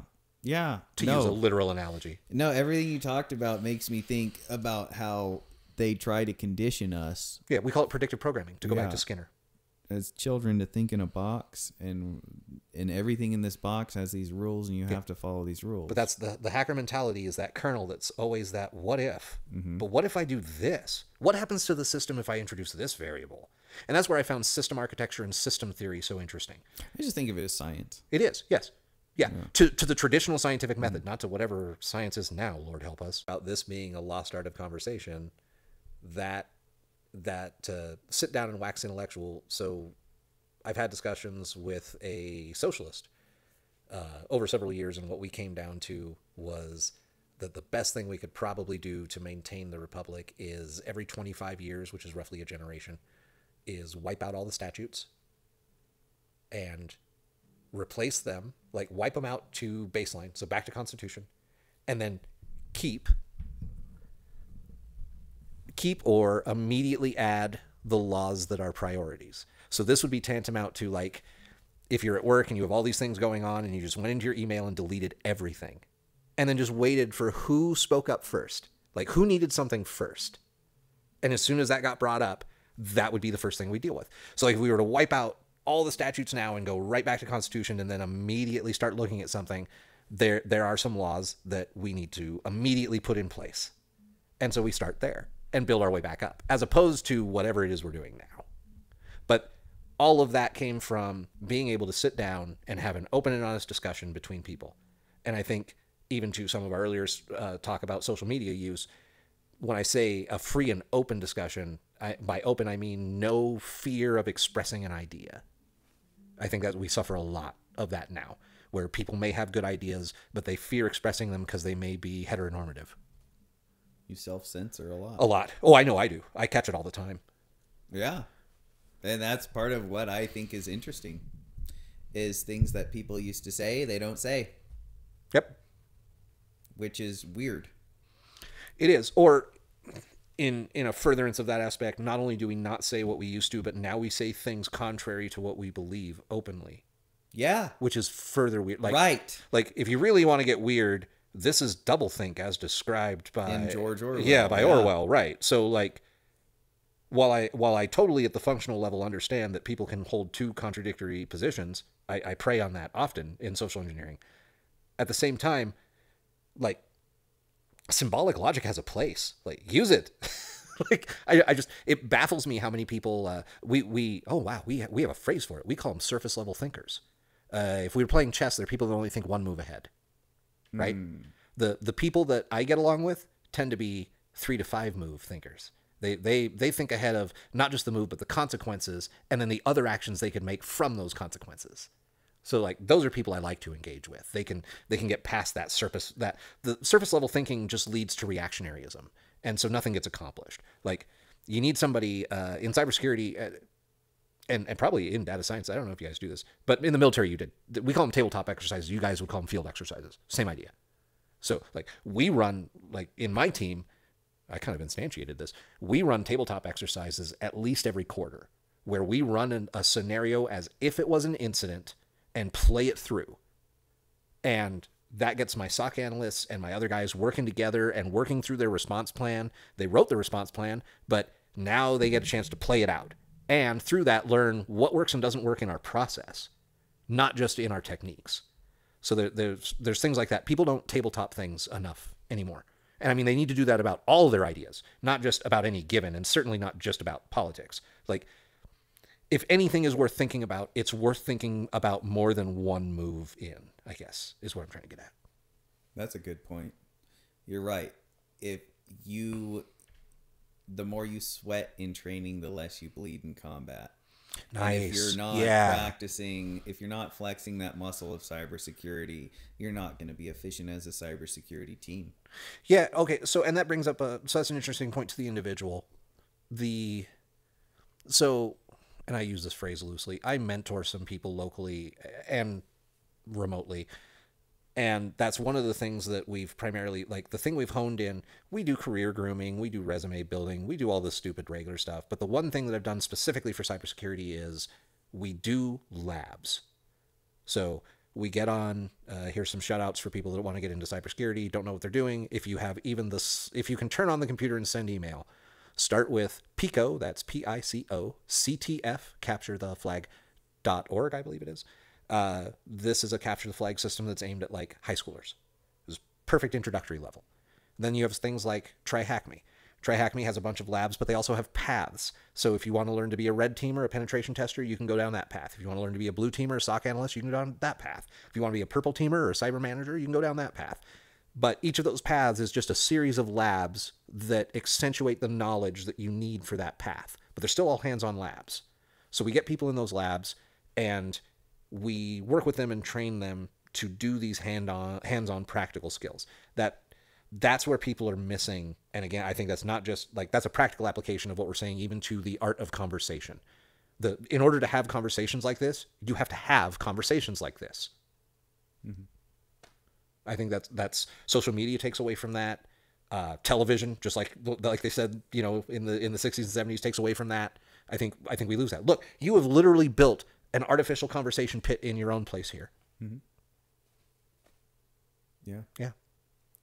I wonder why that is the case. Why people I think people are just already defeated. They're so damn self-defeated in the fact that it's like, I think they think that they are already so hacked that it doesn't matter.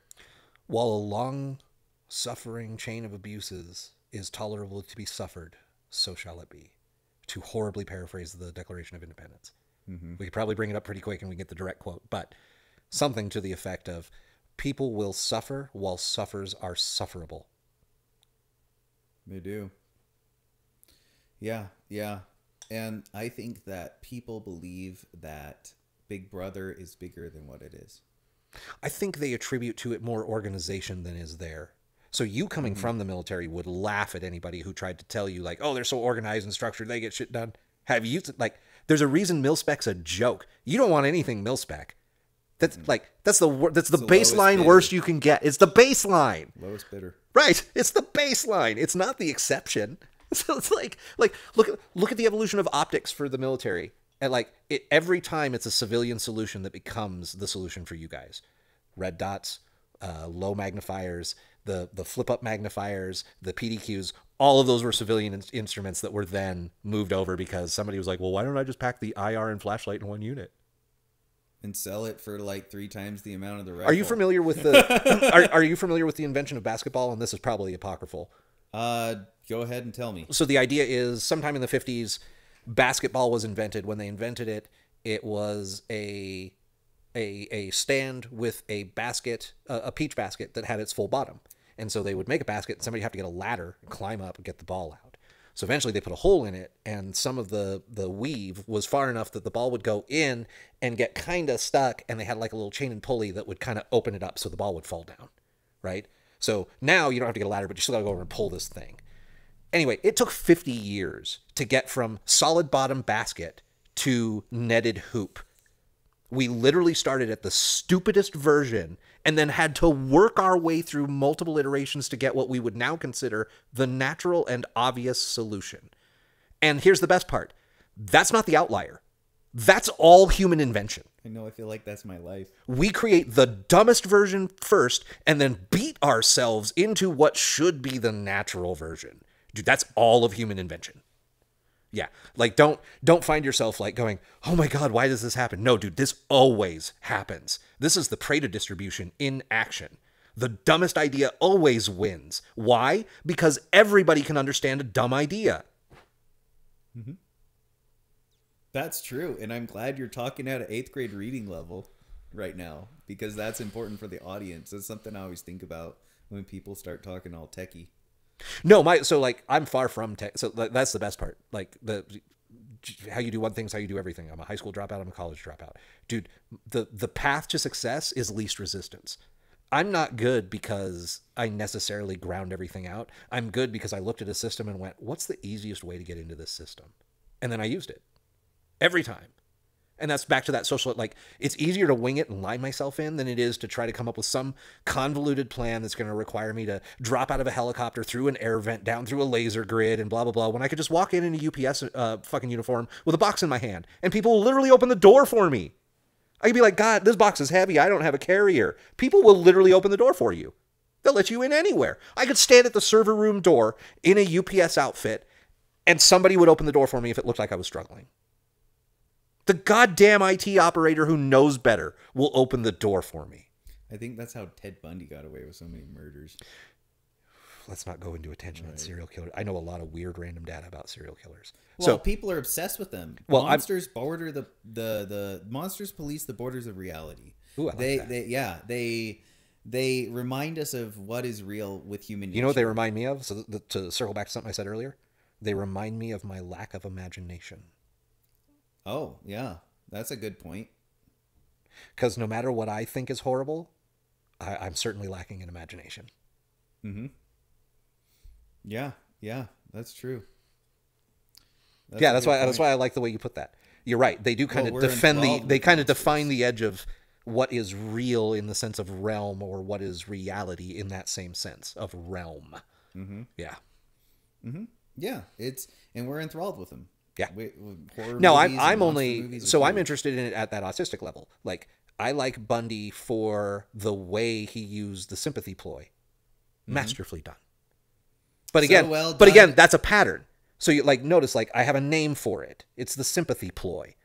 Like I have names for all of these things. There are lots. They're all con games. If you watch like Ocean's 11 and they're talking about like, well, we could do a Brooklyn double, or like, no, we could do a Kansas City shuffle. Like those are names for cons. Like that's what we're doing. Like that's the trick. The trick is to be a con man. And that's what, to the very first thing I said of unwarranted confidence, that like I was born with unwarranted confidence. I can stand on stage in front of one person or tens of thousands. I get no anxiety. It doesn't do anything to me. So I've always had that undue sense of confidence. So like it plays really well. I'm a natural social engineer because whatever I tell you is the truth, I believe it, so you're going to believe it. And that's all it takes. It's like full commitment to the character, full method acting. Like look at Joaquin Phoenix as the Joker. Yeah. How far are you willing to take the act? And that's real. Like so when we were talking about like when we go from the confused to the I belong here to the you don't, or as you were saying, from yellow to black, when I flip it all the way around, that's very much in that same realm where I'm executing patterns that I know, but what I'm actually doing is I'm executing cons. They're all ploys. They're ploys that have different angles. And that's what we hint on in social engineering when we say that, you know, watch out for emails that have a false sense of urgency. That false sense of urgency, like pay more attention to that. It's actually talking about a system you're not discussing. And it's a system that you react on, but you won't even acknowledge you do it. That's where I like to play. I like to play in that part where your use to routine and my ability to disrupt that messes with you. I enjoy seeding that chaos. For example, I'll get into a meeting and people will be like, hey, how's everybody doing? They'll be like, hey, Casey, how are you? And I'm like, no. That's it. No other words, nothing. I'll unmute and go, no, and mute. Just to fuck with people. I just want to see how they'll react. Some people laugh, some people get real quiet. But I like to do that. I like to poke the social situation, to interfere with the system, to cause perturbations within the system and see how the system reacts. And it could be one-on-one or it could be a group of people. I don't care. You should start doing jiu-jitsu. I am a martial artist. I'm a swordsman. I've done my fair share of martial arts. I have full respect for the discipline so before I had mentioned that that one was similar to Buddhists in the way they look at things. And what I meant by that is like Buddhists have koans. Koans are nonsensical statements that break your mind from thinking. So the one that everybody knows is the sound of one hand clapping. Describe to me, so the Buddhist monk will say to the acolyte, describe to me the sound of one hand clapping. It's a nonsense statement. The more you think on it, the less it makes sense. This is the point. Another great koan is, show me an immovable tree in a strong breeze. Same thing, nonsense statement. In fact, there are no words that can describe that koan. The answer is nonverbal.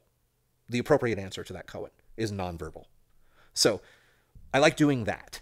I like taking a situation where people have expectations of how the social interaction should flow and then arbitrarily interrupting them to see how they react. So that could be tonally or emotionally. So I will react with an inappropriate emotion to whatever the circumstance is, and weird emotions. Not like anger, because that's the one people go to, but like confusion in something that's very clear. Because it just, yeah. So like parts of it are roots of some comedy. Like Bill Hader's comedy is deeply rooted in what I just said.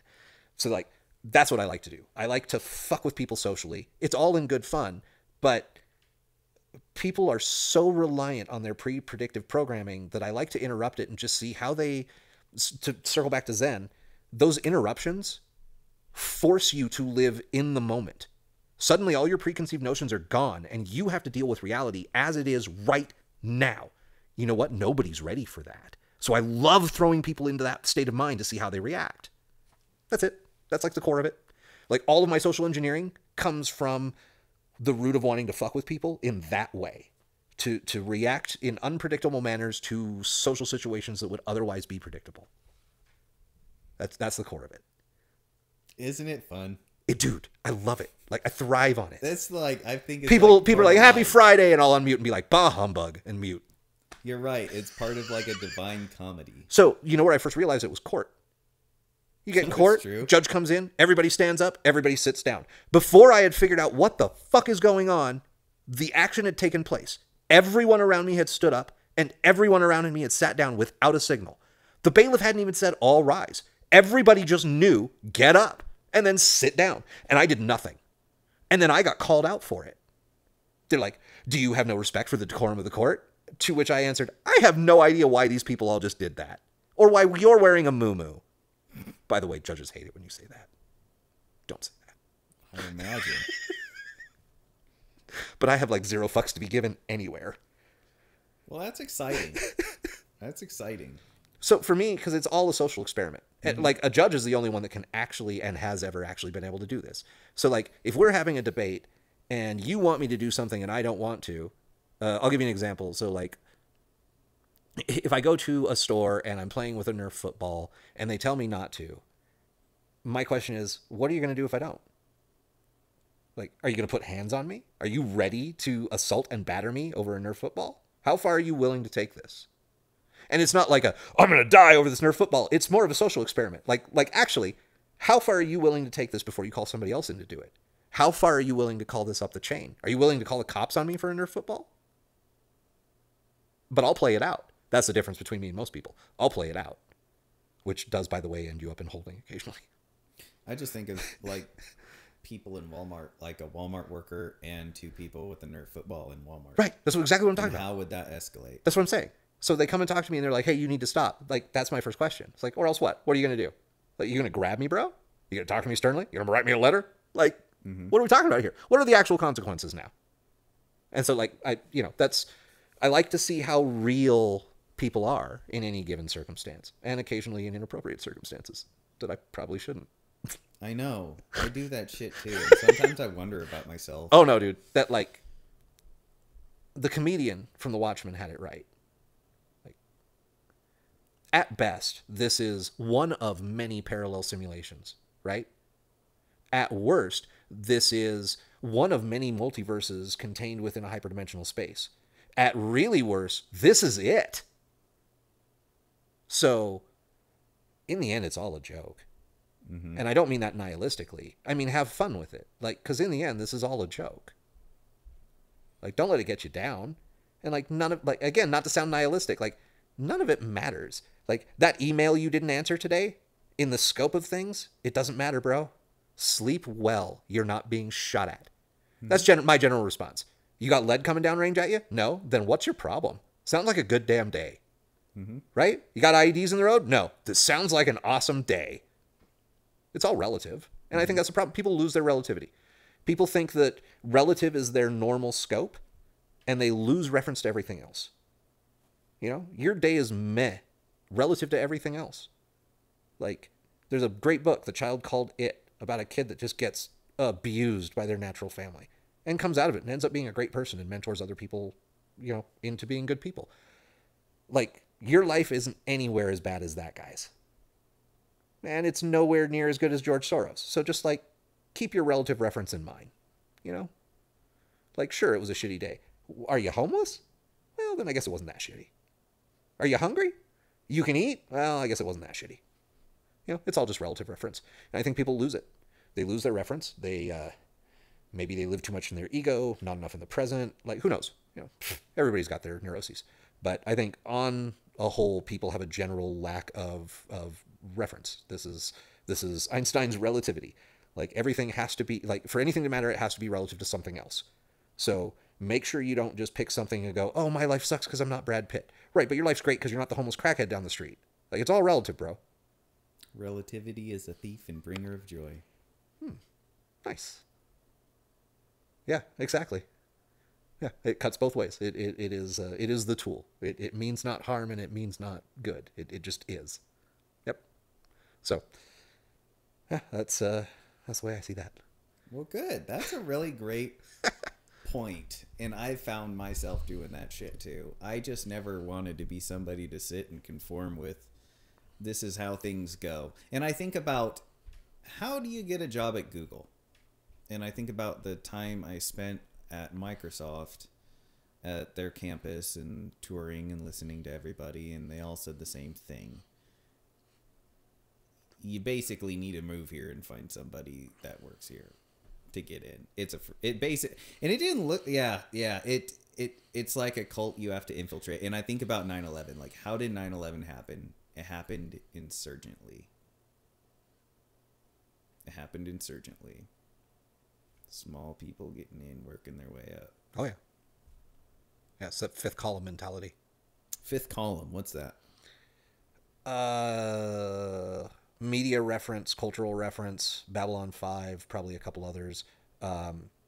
Generally speaking, the fifth column is the rebellious force against any given system. So the yin to the yang. It's the insurgent side of the political force. So like the cyberpunk storyline follows it to a T. Keanu Reeves' character in that is exactly that character. That gets into a whole different set of stuff. Okay, gotcha. So, where do you think the future of cybersecurity is going? That's fairly nuanced, but yeah, that's true. To look at it through your lens of interest, I think artificial intelligence has added some very interesting nuance to the cybersecurity discussion. And with that, I need to pause for a moment. Okay, I got to use the restroom. But I know where I am, so I'll come back. About Honcharf, go. Oh, no, it's fine. We were talking about cybersecurity, the future thereof, and artificial intelligence. So I had a discussion with my CISO, who's my direct report, and we were he knew I was using AI. So I use GPT 3.5 for, I use GitHub Copilot in my Visual Studio Code. I use Bing Copilot on my desktop for search, and I have 5 or 6 local llamas that I have built for specific things.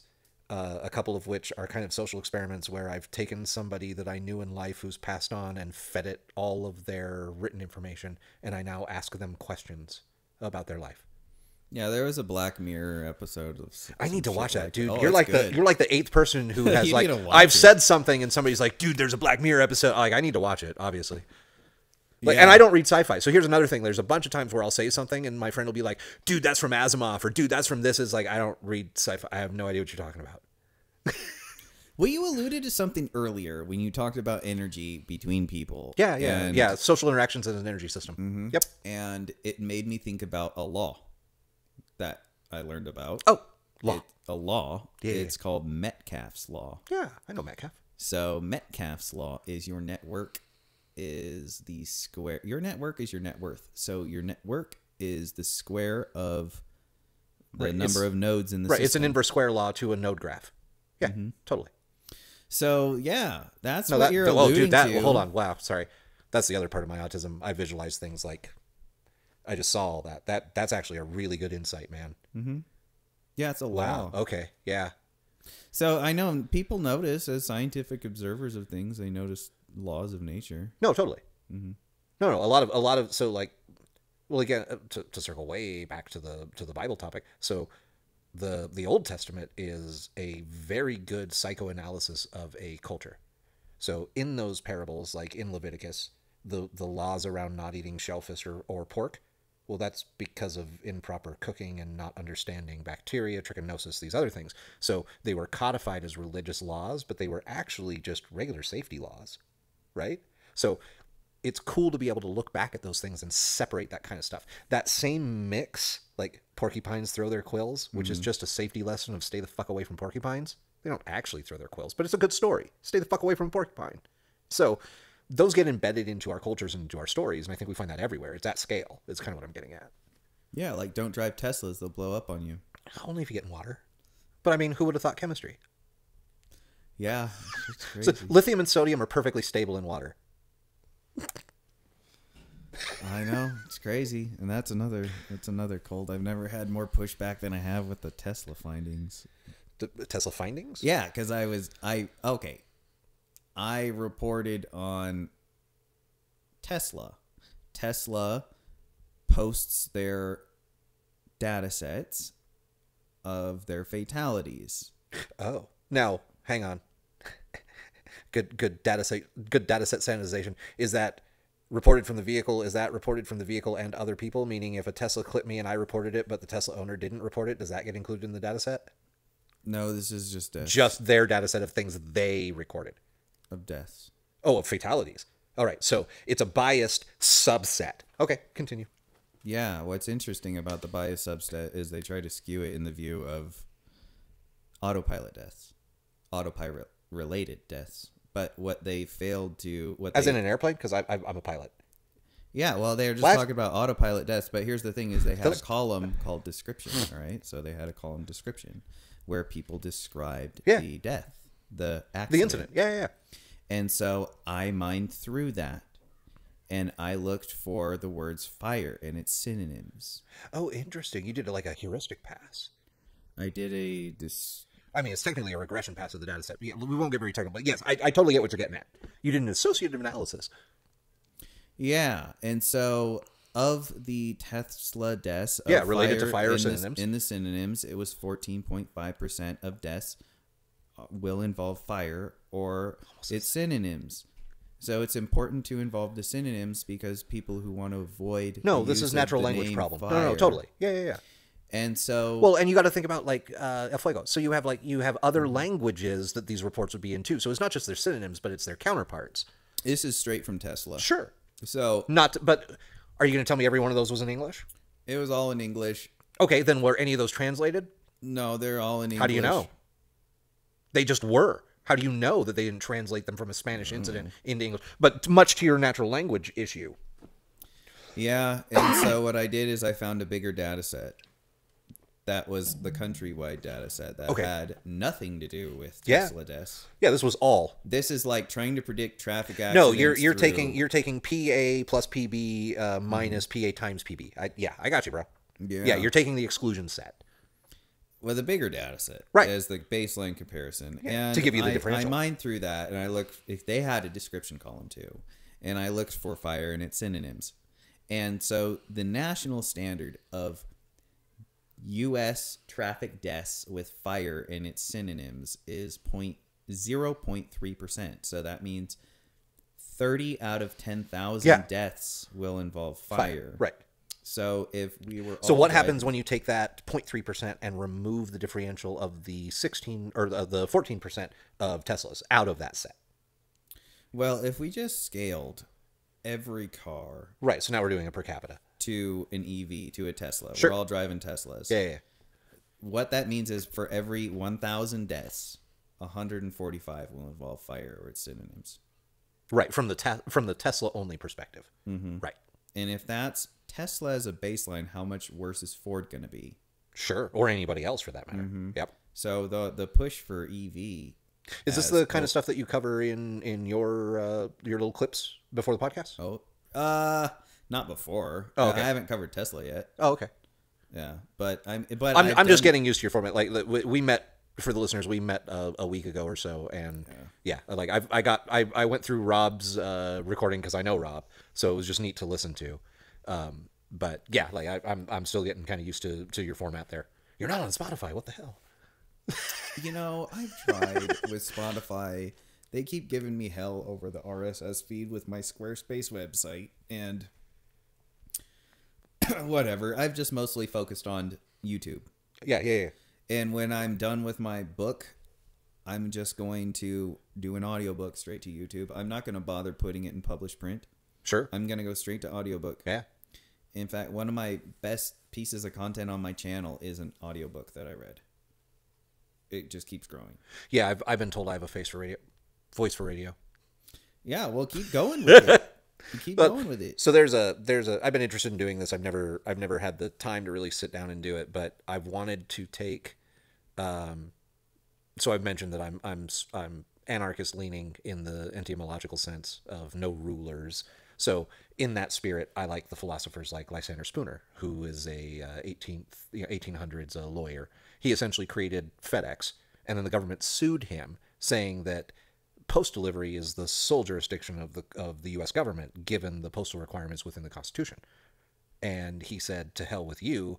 There's no reason I can't privately do this." They shut him down, but his legal arguments about why they should leave him alone establish what amounts to true anarchism, in the sense of government exists and we have to interact with it, but it should interfere with us as little as possible. So I've always like that's in the common domain, and so I've always wanted to sit down. It's maybe 65 pages, but the same kind of thing. Like I've always wanted to sit down and just do that, just read that through. It's maybe 4.5 hours spoken out, but time allowances, having a studio enough to record, to be able to get decent audio, all that good stuff. It's just never really allows. And I've been focusing on my career and now going back to school. So I dropped out of college 15 years ago, and now I'm going back to college for cybersecurity, which is funny because I've spent 25 years in the field. So now I go back and, with the exception of stuff that I've still never used, like basic linear algebra, other than linear regression, I've never had a reason to use slope intercept. I've never had a reason to use any of this crap they're making me learn. And they've never taught me anything useful like set theory. Why didn't anybody teach me set theory? Like, how useful, like actually useful, that set theory has been. But nope, that's not something they ever teach us. Mm-hmm. So, that's kind of funny. Yeah, that's an interesting point. And it makes me wonder, like, how much is a degree worth nowadays? Funny enough, had that discussion earlier today with somebody who's looking to get into school for cybersecurity, and they have that same conundrum of they have work experience, they think they need some book knowledge, they think that book knowledge is stored solely in a university, not realizing that Barnes & Noble has all of that information, and furthermore that most of it's probably free on YouTube anyway. So I think it's just humans love and appeal to tradition. That's the way we've always done it. So that's how we're going to keep doing it. It's definitely a money-making institution. It is. It certainly is. I believe, like, I full-heartedly believe in there being the idea of certifications, much more to the idea of a journeyman and a fellow to a master. So, like, I'm a college dropout, but the reason that I get the jobs that I do is I've been in the field, and the field experience is worth more, interestingly enough, than the college experience. So when I'm talking to people and they see I've been doing this for 20 years, like, they're just like, they start talking to me about what I know, and it's like, oh yeah, we built systems like that. We've done that. Yeah, we've run into these problems. Like, because I've been there, we did it. We didn't read a book about it and theorize it. Like, we did it.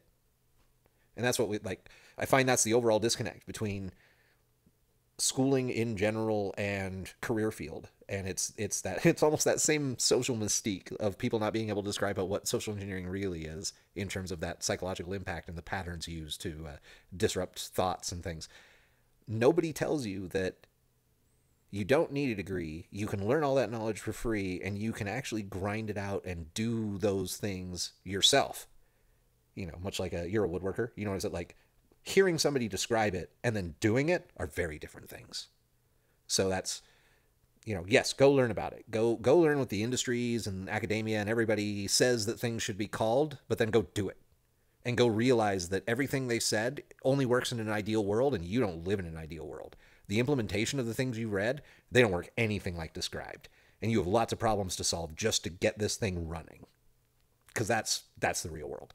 And anybody, like, you're lucky because, lucky or not, you learned it in the military that, no plan survives initial contact with the enemy. Well, no project survives initial contact with implementation.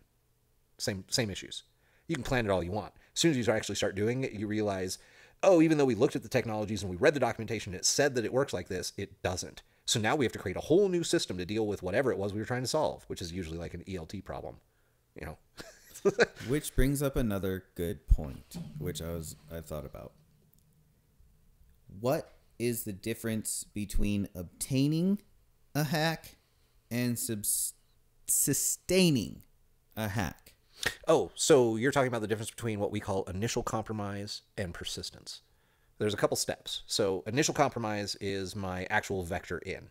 My preferred methods are lying to people to let me physically into where I need to be. The reason I need to be there is so that I can drop off what we call the next step, which is lateral movement or pivot. So I have to drop a device, get on a terminal. I have to do something technical in order to get an actual foothold into the system. Once I have that, we call that pivot. So I'm physically in the building. Now I need to pivot to the network, right? All right. Once I've pivoted or moved laterally, meaning I'm in a system with no permissions, but I move to a system that has better permissions. when I've done that lateral movement or that pivot, the next step is persistence. That's the other step you're talking about. Persistence depends on the environment. So I like the path of least resistance. So I will get into a location, get onto their network, and watch. After a while, I'll start to see where they have protocols that might allow me to do something. So that's when we start using like ExploitDB, Metasploit, some of these other tools that have databases of vulnerabilities. So if I see there's an Apache server and I can get the version, I start looking for vulnerabilities. You know, Spring for Java, jQuery, you name it. Anything in the application stack, I look for vulnerabilities that exist. If I can find something where a vulnerability already exists and somebody wrote a script, all the better. I just download the script, tweak it a little bit, run it. Great. That persistence mechanism takes lots of forms. It can be as simple as creating a startup service that creates a callback. So deep in your registry, I'll make sure that every time Windows boots up, it starts up Netcat, and Netcat is listening on a particular address and port, and maybe it even calls out to me and says, here's a URL to reach back in through network address translation to get to me directly.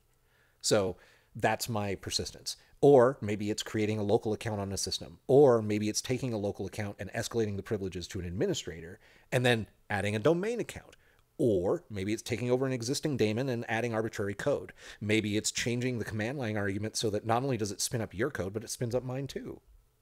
So there's lots of ways to get persistence. But there's always that kill chain, essentially, where we have the initial compromise, we have lateral movement, we have persistence, and then we have, in persistence, we have command and control, and then we have exfil. So that callback is my command and control. And then my exfil is once I have a persistent connection, I can create a tunnel between the victim and myself. Now I'm going to pull the data, implant ransomware, whatever it is we're going to do. So for me, I just rickroll everybody because I'm old school. So like my Bash Bunny, when you plug that into a Windows machine, it runs to a non-monetized, so there's no ads, rickroll video on YouTube. Same thing on Apple. I just have to flip the switch. Cool. On the Rubber Ducky, it opens up the text editor and just gives you a little message that tells you to report that the message got there. And when you report it, we know that it opened up Notepad, which essentially means that I have the same permissions that if it was an executable that was my own, it would have run. For your sake, it was Notepad. Lucky you. Mm-hmm. So yeah, that's generally how we roll. And for people who are interested in stuff like that, particularly the covert physical entry and USB bashing, again, Jason Street, his name is spelled funny. It's Jayson, Street, like a street. He's one of the best in our field and is definitely one of the most prominent culturally. So pay attention to what he does. He's got lots of videos. He's got a Dark Web Diaries episode. I believe it's episode 6. Follow that guy, listen to what he does. If your job is getting into places, like him and Deviant Olam, Deviant Olam is a group of people, but they do covert physical entry.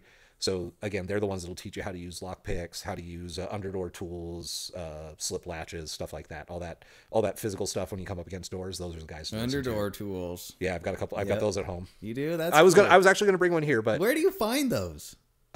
red-tools.com. That is run by Deviant Olam. Another shameless sponsor. red-tools.com. Cool. I remember hearing about that, and I thought, I can't awesome. I can't stress, like, if you are just getting into cybersecurity or interested in these things, you've watched Hackers or you've watched Mr. Robot or whatever, and you want to get into this stuff, the cool thing about today's day and age is there are people like Network Chuck, John Hammond, Shannon Morse, Jeremy Bombal. There's all these people who are in the field or who interview people who are in the field, and they talk about all this stuff. And depending on who you're looking at, like John Hammond does actual penetration testing, shows you what he's doing, shows you the code, how to run it. You have Shannon Morse, who works for Hack5. She does more of the cultural and news side of cybersecurity. Like, there's lots of resources to pull from. Just pick your poison, and pick who you can stand and listen to, and go for it. Like, just start listening. It's kind of what I was telling other people, like, grind it out. And if worse, by chance, you'll learn something. Mm-hmm. Yeah, that's a good point. I started down that world and I didn't really think about finishing it, but someday I've learned a little bit. I've been told a little bit about the world of SQL injections. No, it sounds like you asked somebody and they didn't have an answer for you. I'm joking. Oh, I mean, I'm not. As a big data guy, yes, I imagine you've heard some things about SQL injection. Are you curious about SQL injection? No, I just don't even know what. Here's the thing: even if you were to inject a database and query all their data, or just query their data without, I guess that would be the best way to do it. You totally misunderstand what I can do. Oh, so, no. Okay. No. It's not just a matter of like reading your schema or reading your table. So the SQL injection is not direct SQL injection, meaning I'm not sitting at SQL's command line typing straight SQL commands. What I'm doing is I'm taking advantage of the interpretive language above SQL, not SQL itself. I expect SQL to act exactly as it will. Okay. What I need to take advantage of is how PHP is interpreting it above it. So PHP runs on. I'm just using an example. PHP is just an example, but yes. So your database is just your database. It's your data abstraction layer that's the important part. Your data abstraction layer is usually an API, but it could be anything. It could be an ODBC connection, whatever. Above that is the application layer, for those of you that are unfamiliar with three-tier architecture. So anyway, in that three-tier architecture, my job is to either interfere with the application stack or interfere with the data abstraction layer, not with the data itself. See, if I can interfere with the application layer, I can do something like, let's say I come to your page and it has a login, and I go ahead and throw in like admin password, and it comes back and says, no such username or password. I'm like, well, shit. But then I type in admin single tick, and then I put in whatever I want in password. And instead I get an error that says syntax error. Ding, ding, ding, we have a winner. You're interpreting SQL directly from whatever I give you. So now, instead of just a single tick, I can do single tick or tick 1 equals 1. So now your SQL statement says where admin or where username equals admin or 1 equals 1, which will always be true. Now, if you have an and statement in there, I have a problem. If your statement is if user is this and password is this, now we're dealing with SQL syntax, right? The and has precedence over the or that I supplied. So it's still going to interpret it as admin and password or 1 equals 1. So I'm still denied, right? But I'm still fucking with the logic. So now I can go down and say admin single tick, and let's say it's a MySQL database. Then I can do hyphen space. And now what I've effectively done is said, select all from users where user is admin, and I've commented the rest of the line out. So now I get everything. Now you've spit me out the hash that you used for the admin. So now, remember I said earlier I can take that to hashcat? So I just throw that to hashcat, and because I have 8 GPUs to work from, I can do billions of passwords in a microsecond, and I've cracked your password before I could even hit enter. Now I have that password, and I can go back in, and now I can throw commands, because there's a fairly good bet you used the same admin password on your MySQL server. Now I can throw commands directly out. Now not only am I just like looking at your table, I'm altering your data. Or better yet, I'm dumping it all. I'm exporting it, and then I'm deleting it. I'm dropping all your tables. Now I have your data, and you don't. How much is it worth to you? 1 Bitcoin? 2? You let me know. That's how that works. SQL injection is really similar to command injection. The difference is, instead of sending a bash shell command to the bash interpreter, I'm sending a command to the interpreting language that sits on top of your database. It could be ASP.NET, it could be PHP, it could be whatever. But what I'm taking advantage of is unsanitized user input. You should have stripped my input. You should have validated my input.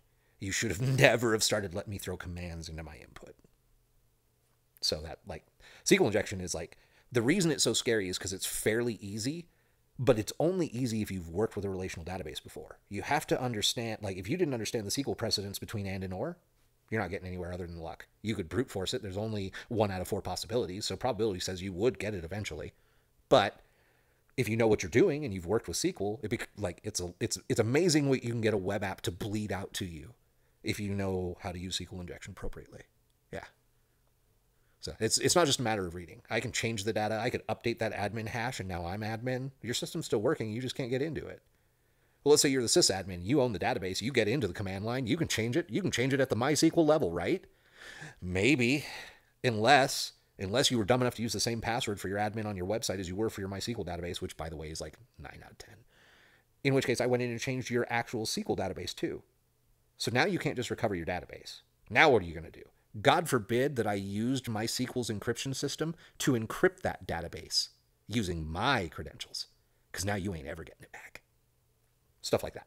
Like it's the initial foothold I need to do a lot of damage is what it really is. Like you still have to be a decent web pen tester. You got to be you got to understand web programming. You have to understand how an application will use either an external or its own API as a data abstraction layer to talk to a database. You have to understand how that communication is happening. Is PHP using an ODBC connection to talk to the database? MySQL to PHP, like Apache is using 3306 to talk to MySQL. Is that how it's happening? Or is MySQL presenting a web interface like an API for Apache to talk to? Like all of that comes into account. But that's why when you get into cybersecurity, I say pick your poison. There's a lot of paths you can go down. Every one of them's a rabbit hole. You could become a master in any given one of them, but they're all different. And if you're going to work on a team, you will never. There's no one-man team. Like we're task force groups. Like every one of us knows what we need to know, and we know a little bit of everybody else, so we can overlap, assuming that person can't be there. And fortunately for us, it won't be because of a landmine. It'll be because they're sick for the day. But same principle applies. That's a good point. That's really fascinating. Well, it's, back to that, cybersecurity has aligned itself very closely with military. Like we literally, tabletop exercises are from military. We use the same coding. Like we took a lot from the military in terms of organizing cybersecurity, and I think that was a great thing to do. I think it makes great analogies, and it makes a great pathway for people like you who are in the military, who are technically minded, to be able to have a pathway because you already know the language and the lexicon moving in. Mm-hmm. Yeah, it's a good point. So, how would you start a cybersecurity business? Depends on what you wanted to do, and of course, right. If you want to replicate what you do. No, that's that. Yeah, no. Let me put it to. Let me give it to you more like here's a pessimistic, a realistic, and an optimistic view. That's a good views. So, the pessimistic view is you grind it out in a couple of subjects that you enjoy. You become a master of those subjects. You look at those subjects and study those subjects through the lens of security, and then you start applying those wherever you can. So if you're starting, this comes down to what any business has the problem of is finding your clients, getting your clients to know you're there. So what I tend to do is if I was going to spin somebody up in the pessimistic mode, I'd have them run through some labs, ideally get a couple of certifications, a Security Plus, maybe an EJPT, something like that. And then I would go around and solicit small and medium-sized companies that are local, and I would find the lens in which to make us look useful. So if you go to a place that does credit card business, you know they have to deal with PCI. And if they're a small or medium-sized business, you know they've never heard of PCI. So you can offer them a non-qualified, you're not a QSA, but you can offer them a PCI audit, and you can go through the motions of doing a PCI audit and generating that report, and now you have experience. Now grind that out. Like learn Sarbanes-Oxley, go do a SOX audit. Learn ITGC, go do an ITGC audit. Grind that out. If you're going to do pen testing, you're going to have to go talk to people. You're going to have to find people who have a need to worry. And so that, a lot of very small businesses won't care. The local yogurt shop whose Wi-Fi password to their Wi-Fi that runs everything is cultured, all lowercase one word. Not saying that's a real example, but they don't care. But the bank up the street that may only have 36 branches in one state across a couple of counties, they don't realize they have the risks they have. And if you can show them they have those risks in a just scary enough manner, you don't want to freak them out, but you want to get them urgent enough that they may want your services. You do those kind of audits. That's how I would start. The great thing is, let's say you want to do this and you have absolutely no technical knowledge. You've only ever used your computer for email and writing docs and Facebook. There is a place for you in cybersecurity. So governance, risk, and compliance is a perfect place where you could start with maybe 1 week of research and maybe an hour course from somebody who's qualified. You could be ready to go out and start acting as an auditor for GRC in any given path. You could be third-party vendor risk review. You could do application risk review. You could do SOX audits, PCI audits, ITGC audits. There's all sorts of stuff for you to do. And you don't have to have any technical knowledge. If you have some technical knowledge, you can start looking at blue teaming. It's probably the easiest. So you're looking at like SOC analyst or things of that nature. You're going to be working with SIEMs and information systems, things like that. If you, again, the pessimistic side is the red teamer. The red teamer has to have a lot of technical knowledge. They have to have a lot of hands-on experience, and they have to be confident in what they know and confident in learning what's coming. So like that, GRC, super optimistic. You can get into it with no knowledge, like start making six figures, no problem. Super pessimistic, you could be a red teamer, web application pen tester, or let's say low-level assembler writer. You're writing assembler code so that you can exploit Windows, or you're writing, maybe one step above that, you're writing C so that you can destroy Linux or Windows at the core. Yeah, I can write C. You can't pay me enough to sit down and write a C exploit. But I happen to have a guy who can write assembler in his sleep, and he'll happily write a C exploit. That's his thing. So that's the other side. If you're going to do any of this stuff, you're going to have to network. You're going to have to meet people. You're going to have to be able to be comfortable with deferring and being able to say that I don't know that, but I have someone who does. On the flip side, you can't be someone who knows nothing, and the only thing like the days of Henry Ford where, I don't know, I have somebody for that. That only gets you so far. You need to be a master of something, and then you can lead a group of masters of other things and create, again, that ideal special forces unit where you have people who are experts in each area and they have overlapping expertise. So basically everybody can cover everything for a contingent. And much like military planning, you have infill, the actual task, and exfil, all planned and contingents. Cool. Yep. Well, that's been 2 hours, almost 3 hours. So, dude, where can people find you? The only place I am socially is LinkedIn. So find me at LinkedIn / whatever. I think it's just IN/CASEYADAVIS. Casey Davis. Cool. And yeah, happy to connect, happy to mentor, happy to answer questions. Really enjoyed this conversation. I look forward to doing something like this again. Yeah, absolutely. I hope everybody enjoyed it as much as I did. Casey Davis, everybody. Goodbye. See ya.